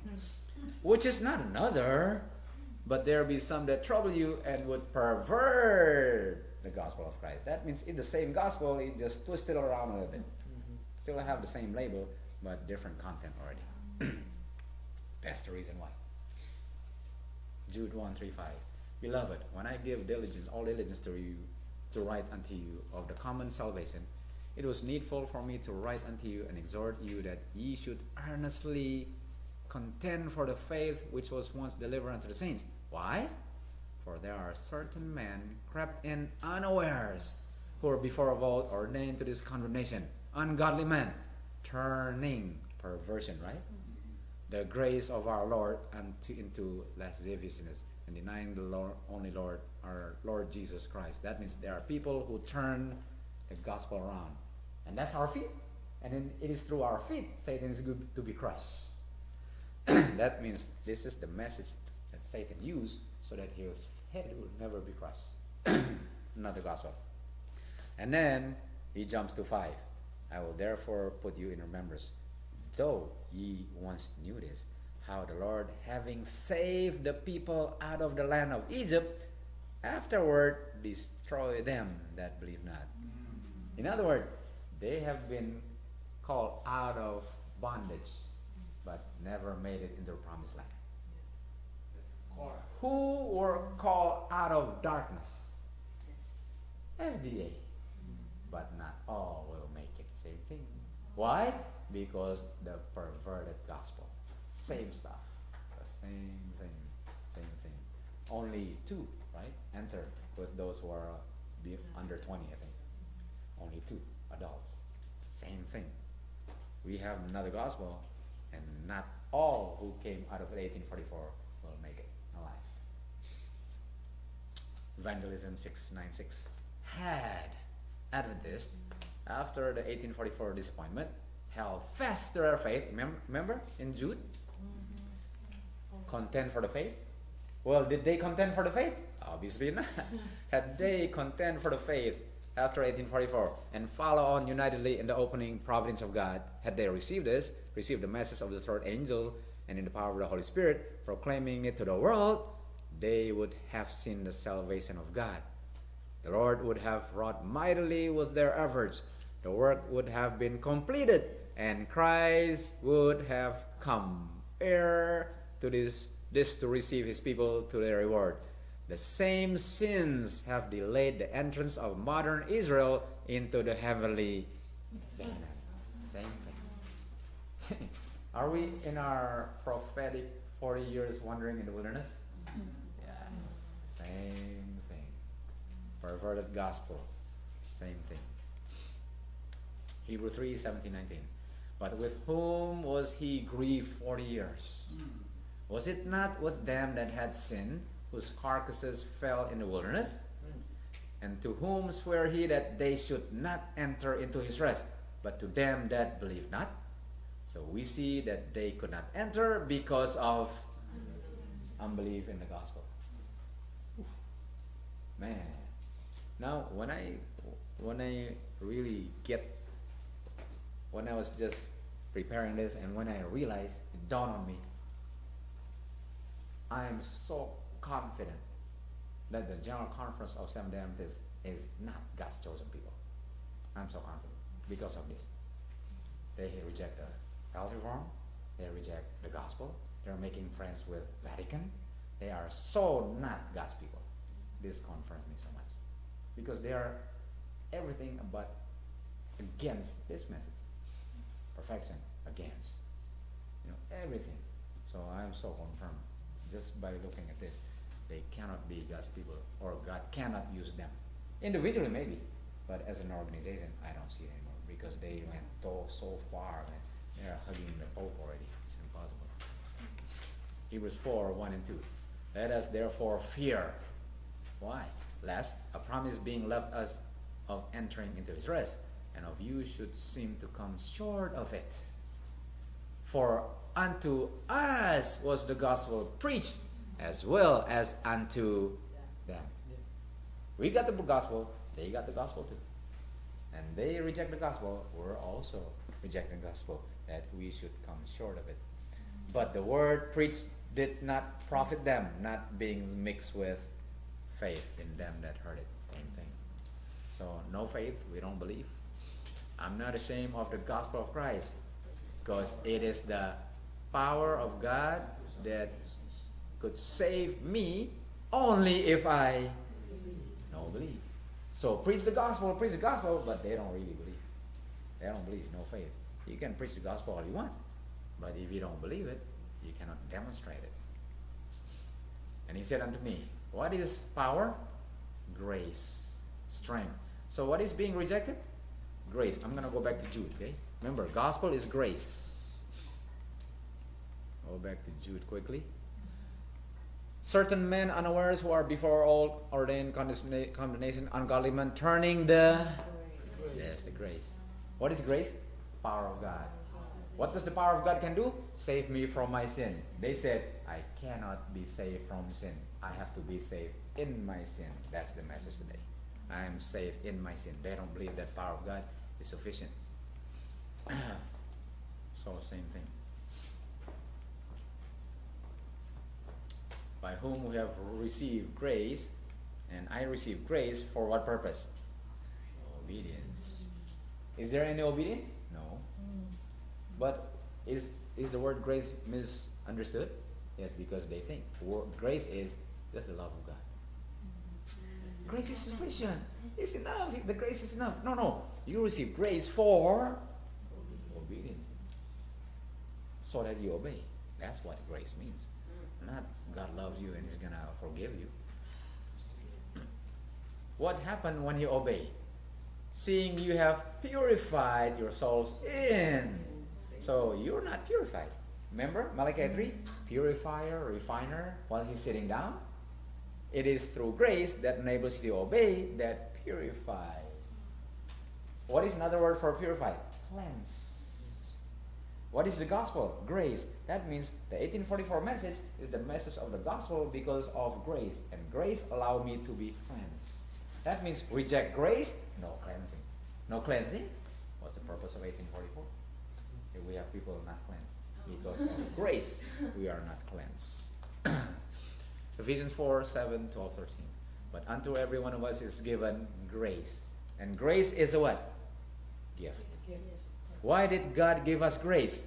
For the perfecting of the saints, for the work of ministry, for edifying the body of Christ. How perfect are we to be perfect? Till we all come in the unity of the faith and the knowledge of the Son of God, unto a perfect man. How perfect? Unto the measure and the stature of the fullness of Christ. That's in the Bible. How perfect does God expect me to be perfect? As Christ is perfect. And what allows me to do that? Grace. But they have turned the grace into lasciviousness. And when they reject perfection, it's impossible already. Impossible. The Lord, in His great mercy, sent a most precious message to His people through Wagner and Jones. Not Joshua and Caleb, but Wagner and Jones. His message was to bring more prominently before the world uplifted Savior. The sacrifice for the sins of the whole world. It presented justification through faith in the surety. It invited people to receive the righteousness of Christ, which is made manifest in obedience to all the commandments of God. Many has lost sight of Jesus. They needed to have their eyes directed to His divine power, His marriage, His changeless love for all the human family. All power is given into His hands that He may dispense rich gift. Remember, gift was Ephesians 4, grace unto man, imparting the priceless gift of His own righteousness to the helpless human agent. This is the message that God commanded to be given to the world. It is the third, 1844, which is to be proclaimed with a loud voice and attended with the outpouring of the Spirit in a large, that's 1888. So what was the grace? To produce the loud cry of the third angel's message. Now let's continue on. An unwillingness to yield up preconceived opinions, or PCI, and to accept this truth lay at the foundation of a large share of the opposition manifested at Minneapolis against the Lord's message through Wagner and Jones. By exciting that opposition, Satan succeeded in shedding away from our people, in a great measure, the special power of the Holy Spirit that God longed to impart to them.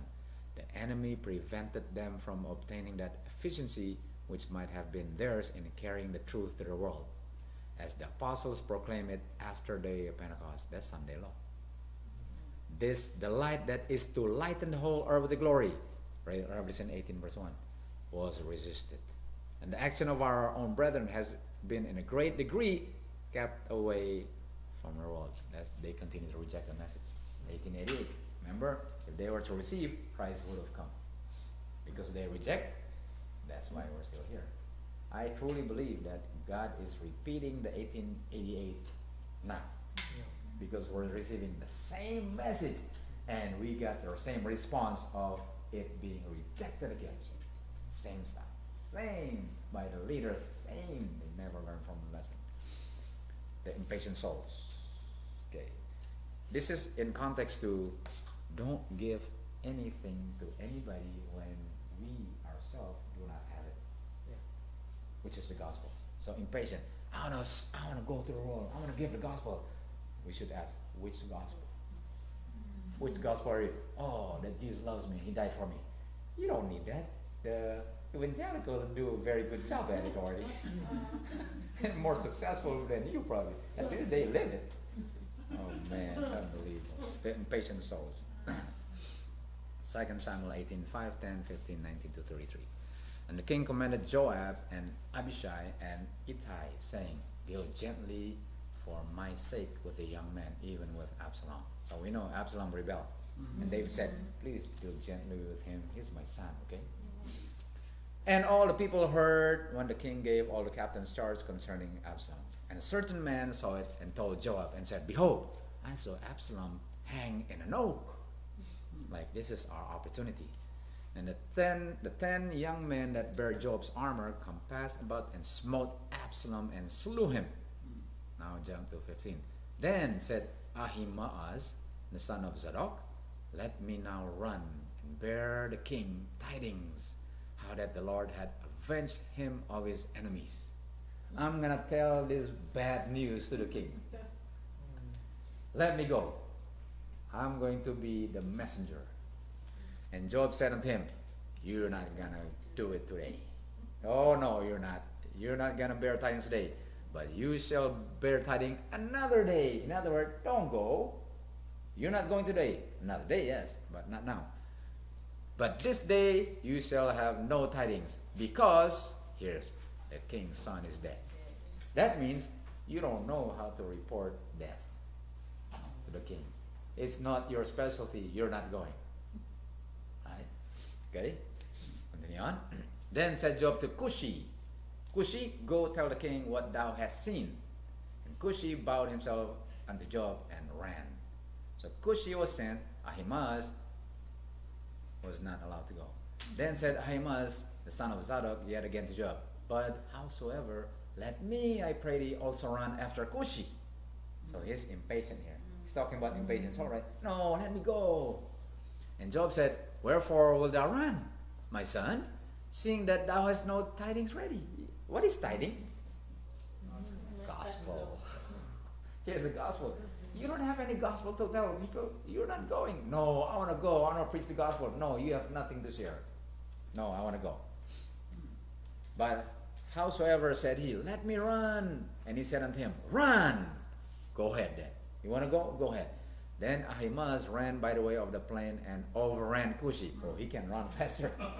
Even though he has nothing to share. Man, we got people running all over the world having gospel, which is pretty much Jesus loves me and you. Man, you know, I got to preach the gospel. What are you going to share? You know, that Jesus died for you. I said, ooh. Here's the thing. Why did God raise Adventists? To demonstrate hatred for sin. So if you don't have hatred for sin, are you Ahimaaz or Cushi? Isn't that how the gospel is being sent to the world? It says, and this gospel shall be preached unto all kings and tongues for a witness. So I have to witness, I have to demonstrate hatred for sin. So if I don't have hatred for sin, what do I have to tell? Nothing. They cannot even say in your life. So Yeah, that's right. That's Ahimaaz right there. He kept running, and Ahimaaz called and said unto king, all is well. Okay, everything's good. And he fell down to the earth upon his face before the king and said, blessed be the Lord thy God, which hath delivered up the men that lifted up their hand against my lord the king. Deliver up, okay? And David says, I want details. The king said, is the young man Absalom safe? That's too general. Okay, you know, the people who rebel has been delivered up. Okay, I want to be more specific. How about my son? So, how about my son Absalom? Is he safe? And Ahimaaz answered, when Joab sent the king's servant and me thy servant, I saw a great tumult, but I don't know what it was. He didn't answer anything. I saw a commotion, but I have no idea what it was. Then why are you here? So what gospel do you have to preach? Jesus loves you. Okay, we know that already. Yeah. What's new? Man, you know, Adventist, don't go to the world and we don't show the people that we hate sin. That's our message. And yet we are so gung-ho about going, having no message whatsoever. Because we don't even know what we are, who we are, why we were raised up. that's very true. We got nothing. We passed the great controversy, which we ourselves have never read. Step to Christ. Oh, that's a powerful book. It's only this thick. Have you read it? Not yet. Well, you read it and never understood it. Well, at least I know the first one is, you know, Just God's love for consider man. reading. Oh, man. How is Christ gonna ever come like that? We don't know who we are anymore. We have no idea who we are. I don't know what it was. And the king said, turn aside. Stand over here, like, move out of the way. Aside, still. Just be quiet, okay? Don't talk anymore. You have nothing to share with me. And he behold, Cushi come. And Cushi said, tidings, my lord the king, for the Lord hath avenged thee this day of all the men that rose up against thee. And the king said, I want to know my son. Nothing to say. Impatient souls. See, we don't even know who we are. Yes. We don't even know why we exist. And we try to tell people about God. That's true. My. Patriarchs and prophets. And Ahimaaz called and said to the king, all is well. And he fell down to the earth upon his face before the king and said, blessed be the Lord thy God, which hath delivered up the men that lifted up their hand against my lord the king. Then the king, eager, inquired, is the young man Absalom safe? Ahimaaz returned an evasive answer. Well, beating around the bush, no? Well, how should I say this? Well, you know what? Why don't you just stay aside, okay? I have really nothing to tell you. The second messenger came crying, tidings, my lord the king, for the Lord had avenged thee this day of all the men that rose up against thee. Again from the father's lips came the absorbing question, is the young man Absalom safe? Unable to conceal the heavy tidings, the herald answered, the enemies of my lord the king and all that rise against thee to do thee hurt, be as that young man is. It was enough. How about this? What should I do to inherit eternal life? Well, if you love God enough. How about sin? Well, just do your best. And God will do the rest. How about God hates sinners and no sin will ever enter the pearly gates of heaven. And God can give you the power to let go of the sin that you love so much. Because no sin will ever enter heaven. But I'm a Seventh-day Adventist. How much more you? Not well, Seventh-day Adventist is different thing. He's chosen people already. See, this watered down message. This so watered down message. These days we get the peace and safety all over the place. Like, well, you know, God loves sinners so much. How could he let so many Adventists die? Well, I don't care. If you're a sinner, you're dead. But no, Adventists cannot die. Man, this is giving big time false hope. And there are so many having this false hope which is their only hope for heaven, which is a false hope. Because the truth they cannot bear, they hang on the hope, even though it's false, at least there's hope. That is called believe a lie. God shall send them strong delusion that they might believe a lie. There it is. 2 Thessalonians 2, 9-11. They would believe a lie. It is enough. David questioned no further, but with bowed head he went up to the chamber. My son, Absalom. So we need to have a message to the world. But before we give the message, we got to know who we are, what we are about, why God raised us, and what is His expectation. Yeah. Early writings. I also saw that God had messengers that He would use in His cause, but they were not ready. There it is. Not ready. Not ready. Ahimaaz, you're not ready today. They were too light and trifling, lacking in significance, to exert good influence over the flock, and did not feel the weight of the cause and the worth of souls as God's messenger must feel in order to affect good. That means they don't care for the souls. If I care for the souls, even though it hurt, I'm gonna tell the truth. But if I don't care, you know what? As long as you're happy with me and we're still friends, who cares if you're lost? Because you don't care for the souls. If you care for souls, you will tell the truth, even though it hurts. That's care. That's when you're actually what they call it, buying and selling souls. Yeah, there it is. That's what it means. Yeah, merchandising souls. That's what it Yes, means, that's it. souls. Exactly. Because you really just as long as come in, you don't really care about him. It's not about salvation. That's why God says you're not ready. You have nothing to give because you're not representing me. As a matter of fact, you're misrepresenting me. I'm not gonna send you. But they said, Lord, I'm gonna go anyway.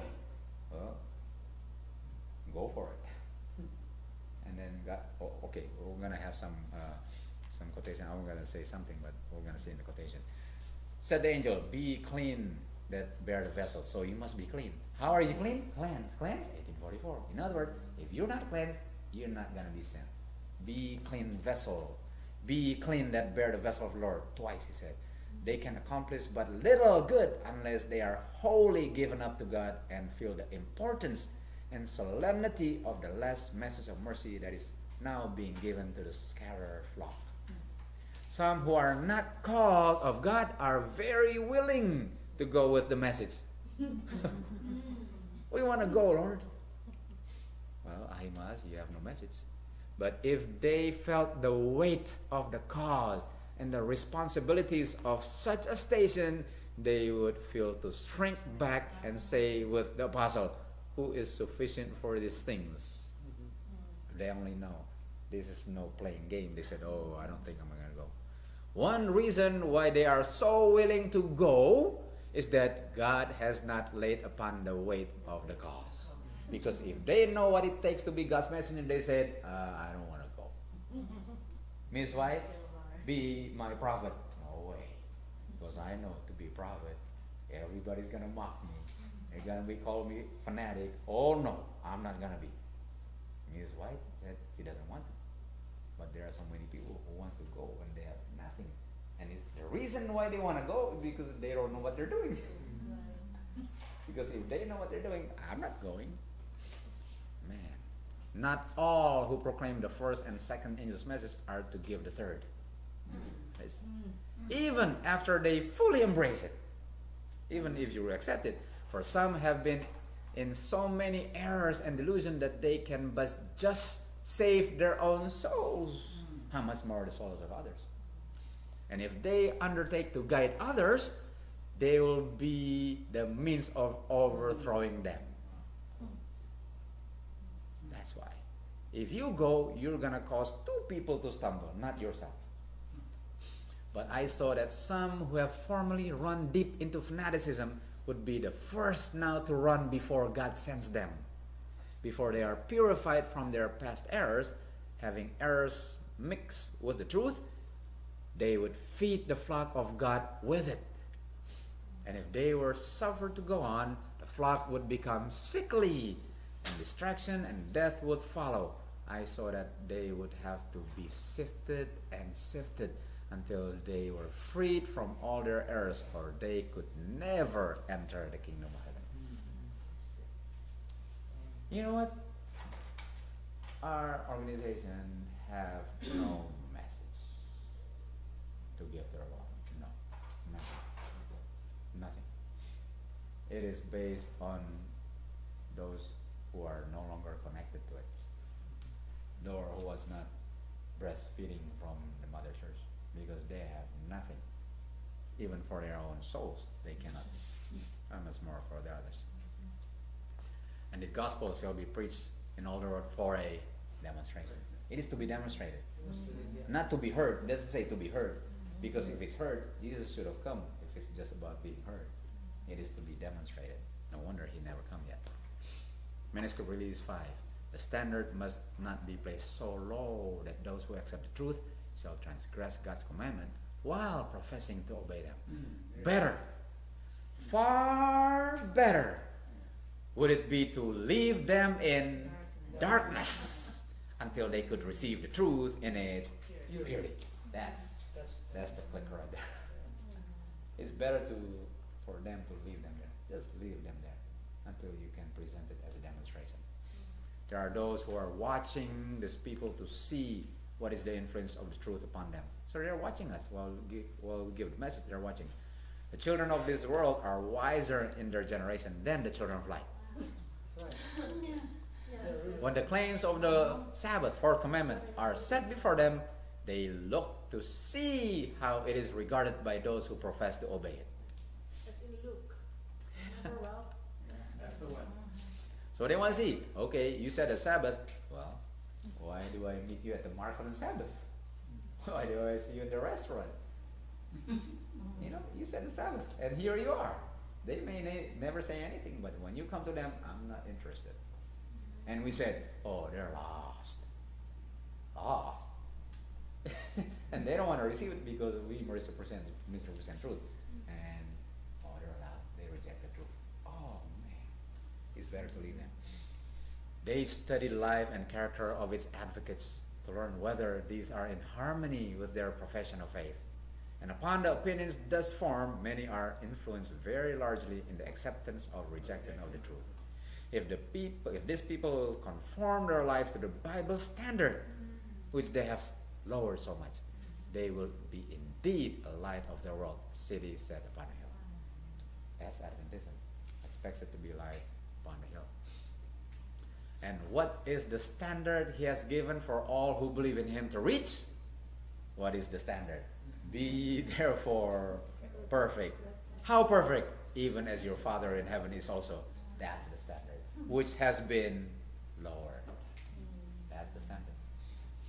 So the standard in the day of judgment is the perfect character of God. And unless these people are produced, Satan will continue to mock God, saying, your law is impossible to keep, and you kick me out because of the law that is impossible to keep. Look at the people. This is your evidence of how the law is unable to be kept, because you chose them, and look at them now. So Satan is basically exalting against God. He says, you chose Adventism, and look at them now. You chose the children of Israel, look at them. You rejected them. Now you chose Adventists, look at them now. And then came a remnant coming out. And he said, oh, just a little bit, I can blot them out. But this remnant is resilient. This remnant said, oh no, because eventually the remnant is going to be God's answer. So Satan grew bolder and bolder because he overthrew the ancient Israel. And he said, oh, you're going to raise another people. Okay, look at them now. And then in the last days, there's a remnant coming out. And this remnant is attacking now. So can you see how he hates this remnant so much? Because he thought he has been successful in the ancient Israel and in the Adventism. But now come a remnant. And then he wants to blot them out. So the more we follow the message of present truth, which is God's message, the more Satan's going to hate us so much. Because just this little group of people is going to overthrow me? No way. He hates us so much. So we're going to feel more wrath of the dragon more and more. The world can only be warned, not by hearing, by seeing those who believe the truth sanctified through the truth. That's the only way the world's gonna believe us. See. Only see, because they heard so much already, Yeah. but they haven't seen it. They have yet to see. Now, that was the impatient, right? Now you How about the patient soul? Well, this is the one God is waiting for. How about the patient soul? There are so many impatient souls going giving the gospel they don't even know. How about the patient soul? Guess what God says? Here is the patient. Here it is. So does God prophesy that there's going to be patient souls? Here it is. Here's the patient. Here it is, Satan. Here they are. This is the people. Here's the patient saint. Here they keep the command of God and the faith of Jesus. And then that's 14:12. And then we go back to 1 and 5. So after 12, he says, here, I want to know who the here are. And we go to 1, he says, I see the 144,000. Here's the patient. And then they sung as it were a new song. But the 144,000 could sing that song. So tomorrow we're going to study. What's that song? How come they're the only one who can sing that song? Tomorrow we're going to study about the privilege of the 140,000 singing a song. Song of Moses and Song of the Lamb. Yeah. How come they're able to sing? That's a powerful one too. So God says, here is the patient. So God will. So it has been prophesied that God will have a people. The question is when. And I get to choose if I get to be in that group. I get to choose. So my job and our job is to get people ready to become this patient of saints by studying and having that perfect hatred that God wants me to have hatred over sin. That's work out your own salvation. That's the most important thing. That's the most important thing. James 1, 2, and 4. So what is this patience? How do I have patience, right? How become patient? My brethren, count it all joy when you fall into diverse temptation. Knowing this, when you enter diverse temptation, that the trying of your faith worketh. That means we need to be tried. Patience producing perfect, entire, wanting nothing. That means I need to be tried. In order for God to say, here's the patience, these are people that have been tried. Their faith. Now, Can you drink from the cup that I drink? there it is. Tomorrow we're going to go there. Let's see first. So what is the trying? Wherein ye greatly rejoiced, though now for a season. If need be, ye are in heaviness through manifold temptation, or diverse temptation. That the trial of your faith, much more precious than gold, perish, though it tried with. In other words, in order for me to be patient, I must go through fire. Right. Now, where's the fire? In order for God to produce the patient, where's the fire? Well, we're basically going back to Daniel. In the day of judgment, do we see fire? So when God is preparing to judge me, He makes me go through fiery trials. And as I go through fiery trials, that's God's method of showing me that He is preparing me for judgment. So don't complain, Lord, why again? Supposed to say, thank you, Lord, you're preparing me to stand before you in the throne of God as you judge my books. Because burn all the dross, yes. And we go to Malachi, remember? As he's sitting down, he's like a refiner's fire. So God make us pass through the fire in order for us to be refined and purified and purged as gold and silver. And that's the day of judgment. The prophet Isaiah had declared that the Lord would cleanse his people from their iniquities by the spirit of his judgment. Cleanse judgment by the spirit of, here it is, here's the fire. Fire produces patience. That means we must all go through fire. The word of the Lord to Israel was, I will turn my hand upon thee and purely purge away the dross, take away all the tin. To sin, wherever is found, our God is a consuming fire. In all who submit to his power, the Spirit of God will consume sin that is consumed, not the sinner, unless he is connected to it. But if men cling to sin, they become identified with sin. Then the glory of God, which destroys sin, must destroy them, or collateral damage. So I'm going to send fire, and if you hold on to fire, you're the collateral damage, because my target is sin, but you just continue to hold on to it. That's the day of judgment. And then he goes to what? His wife goes to Jacob. Once he goes there, he says, Jacob, after his night of wrestling with the angel, exclaimed, I have seen God face to face, and my life is... Who is Jacob? These are they which follow the Lamb whithersoever he go. 144,000, right? Being translated from the earth among the living, counted as the first fruit. These are they which come out of the great tribulation, have passed through the time of trouble, which is the time of Jacob's. 144,000, just like Jacob, having the patience of the saints. They have been delivered, have stood without an intercessor through the final outpouring of God's judgment. But they have been delivered, washed, made white. In their mouth was no guile, without fault before God, because they went through fire. Just like Job, Jacob's trouble, the 144,000 going through fire. The many and the few. The many and the few. Remember, tomorrow we're going to go more into, what is God expecting, and then we'll have the third one next day. Let us strive with all the power that God has given us to be among the 144,000. Strive. Right.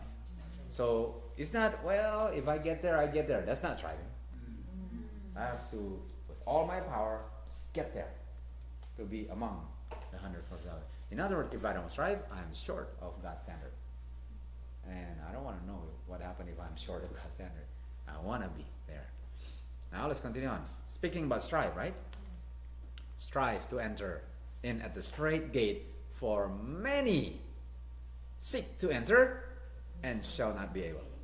So many will try to enter, but not able. Okay? So if many cannot, how many enter?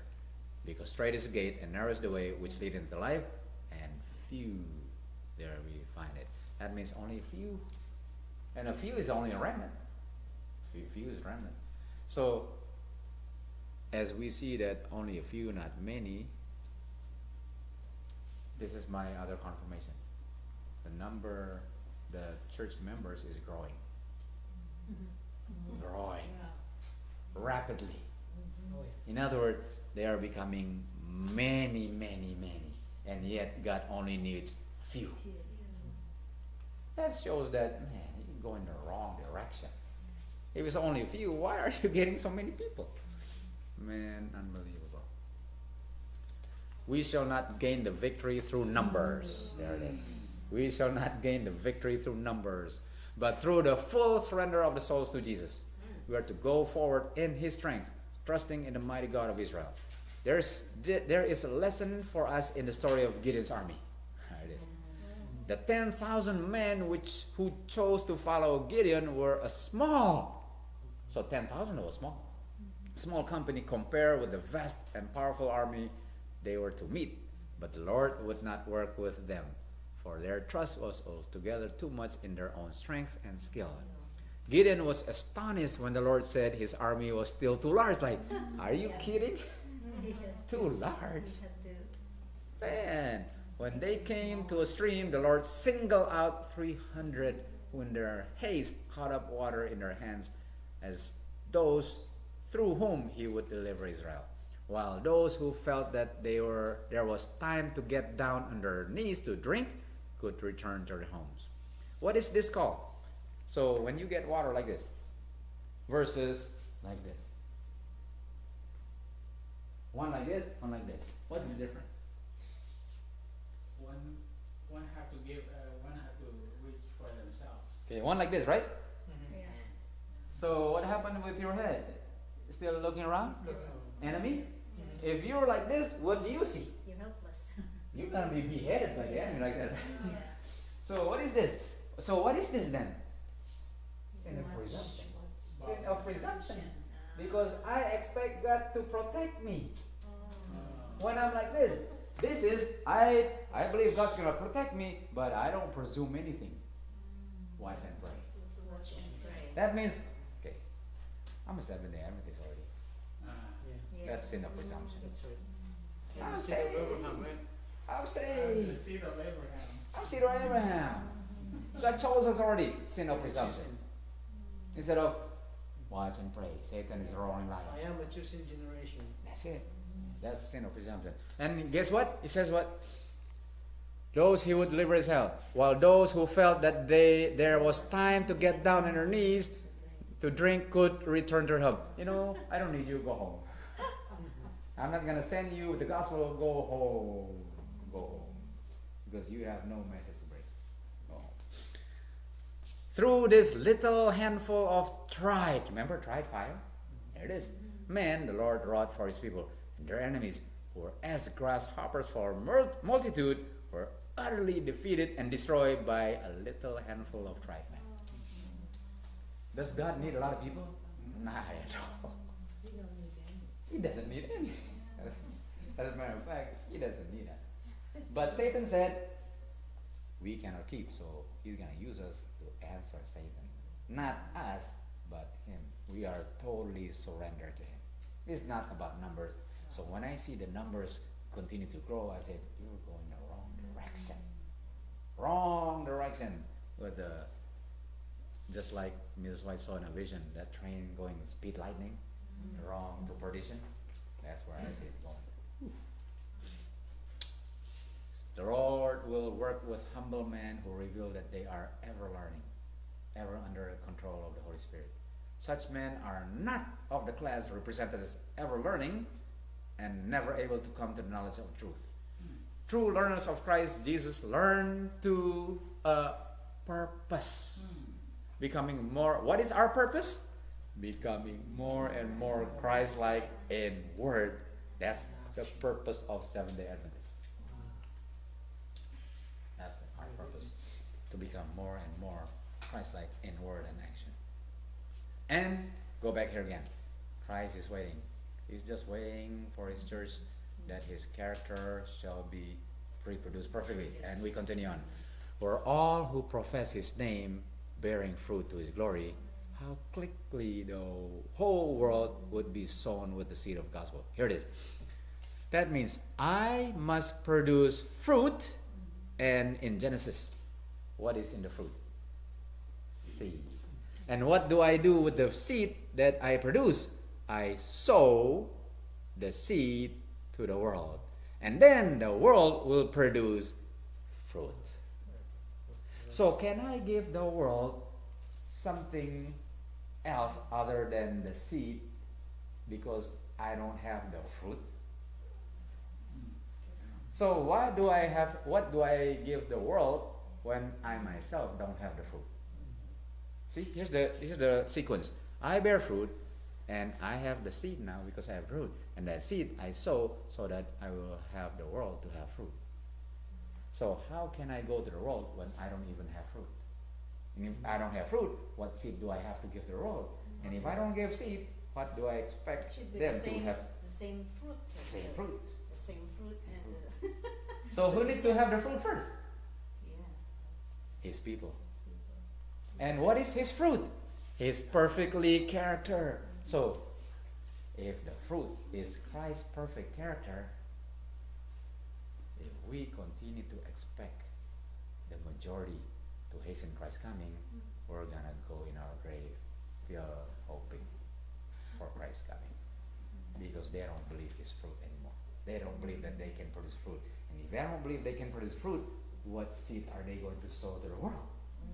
Nothing. No wonder we gotta hasten this, whether they like it or not, because we know they're going the wrong direction.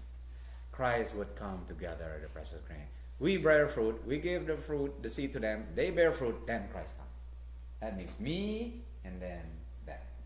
God's church and then the world. And this is the little summary. Those who profess bear fruit. And then the world will be sown with the seed of the gospel. And then the last great harvest will be ripened. Then Christ would come. And then the great controversy. And as the gospel order. Okay? As closing. The very image of God is to be reproduced in humanity. The image. And the image is the perfect character. The honor of God, the honor of Christ is involved in the perfection of the character of his people. Who's his people? Seventh-day Adventists. And the only way we can give honor to God. Could you go This back one? to that? Okay, yeah. So first we have to bear fruit. So if we bear fruit, what do we need? Latter rain. So once we receive latter rain, we bear fruit. Then we can give the fruit to them and give them the latter rain to ripen their fruit. And then God will harvest the last great harvest. And then Christ would come. But first, we don't have fruit because we reject latter rain. But we got all the gospel messages to the world. And yet we don't even have fruit. Now you know why we're still here. You know why we're here. We are waiting for, we don't know what and when. So we're here waiting for Christ to come when we're doing nothing to hasten his coming. Nothing. I wonder. God is giving it. Even Christ said, you know what, I'm tired of waiting too. So you need to get the message.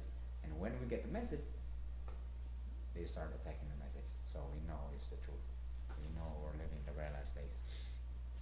The only God and Christ be honored if his people are perfect, even as Christ is also perfect. And that's the people that he produced in 1844 to produce the perfection of his people. And then when he produced that people, he will come. But it's gonna be from the Seventh-day Adventists. That means it cannot be from the world because God chose us. That means it has to be the remnant, the leftover of those who maintain the doctrine of fundamental belief of Adventism, not the one who already, sidetracked. Oh, I know where it's way on the point. That's it.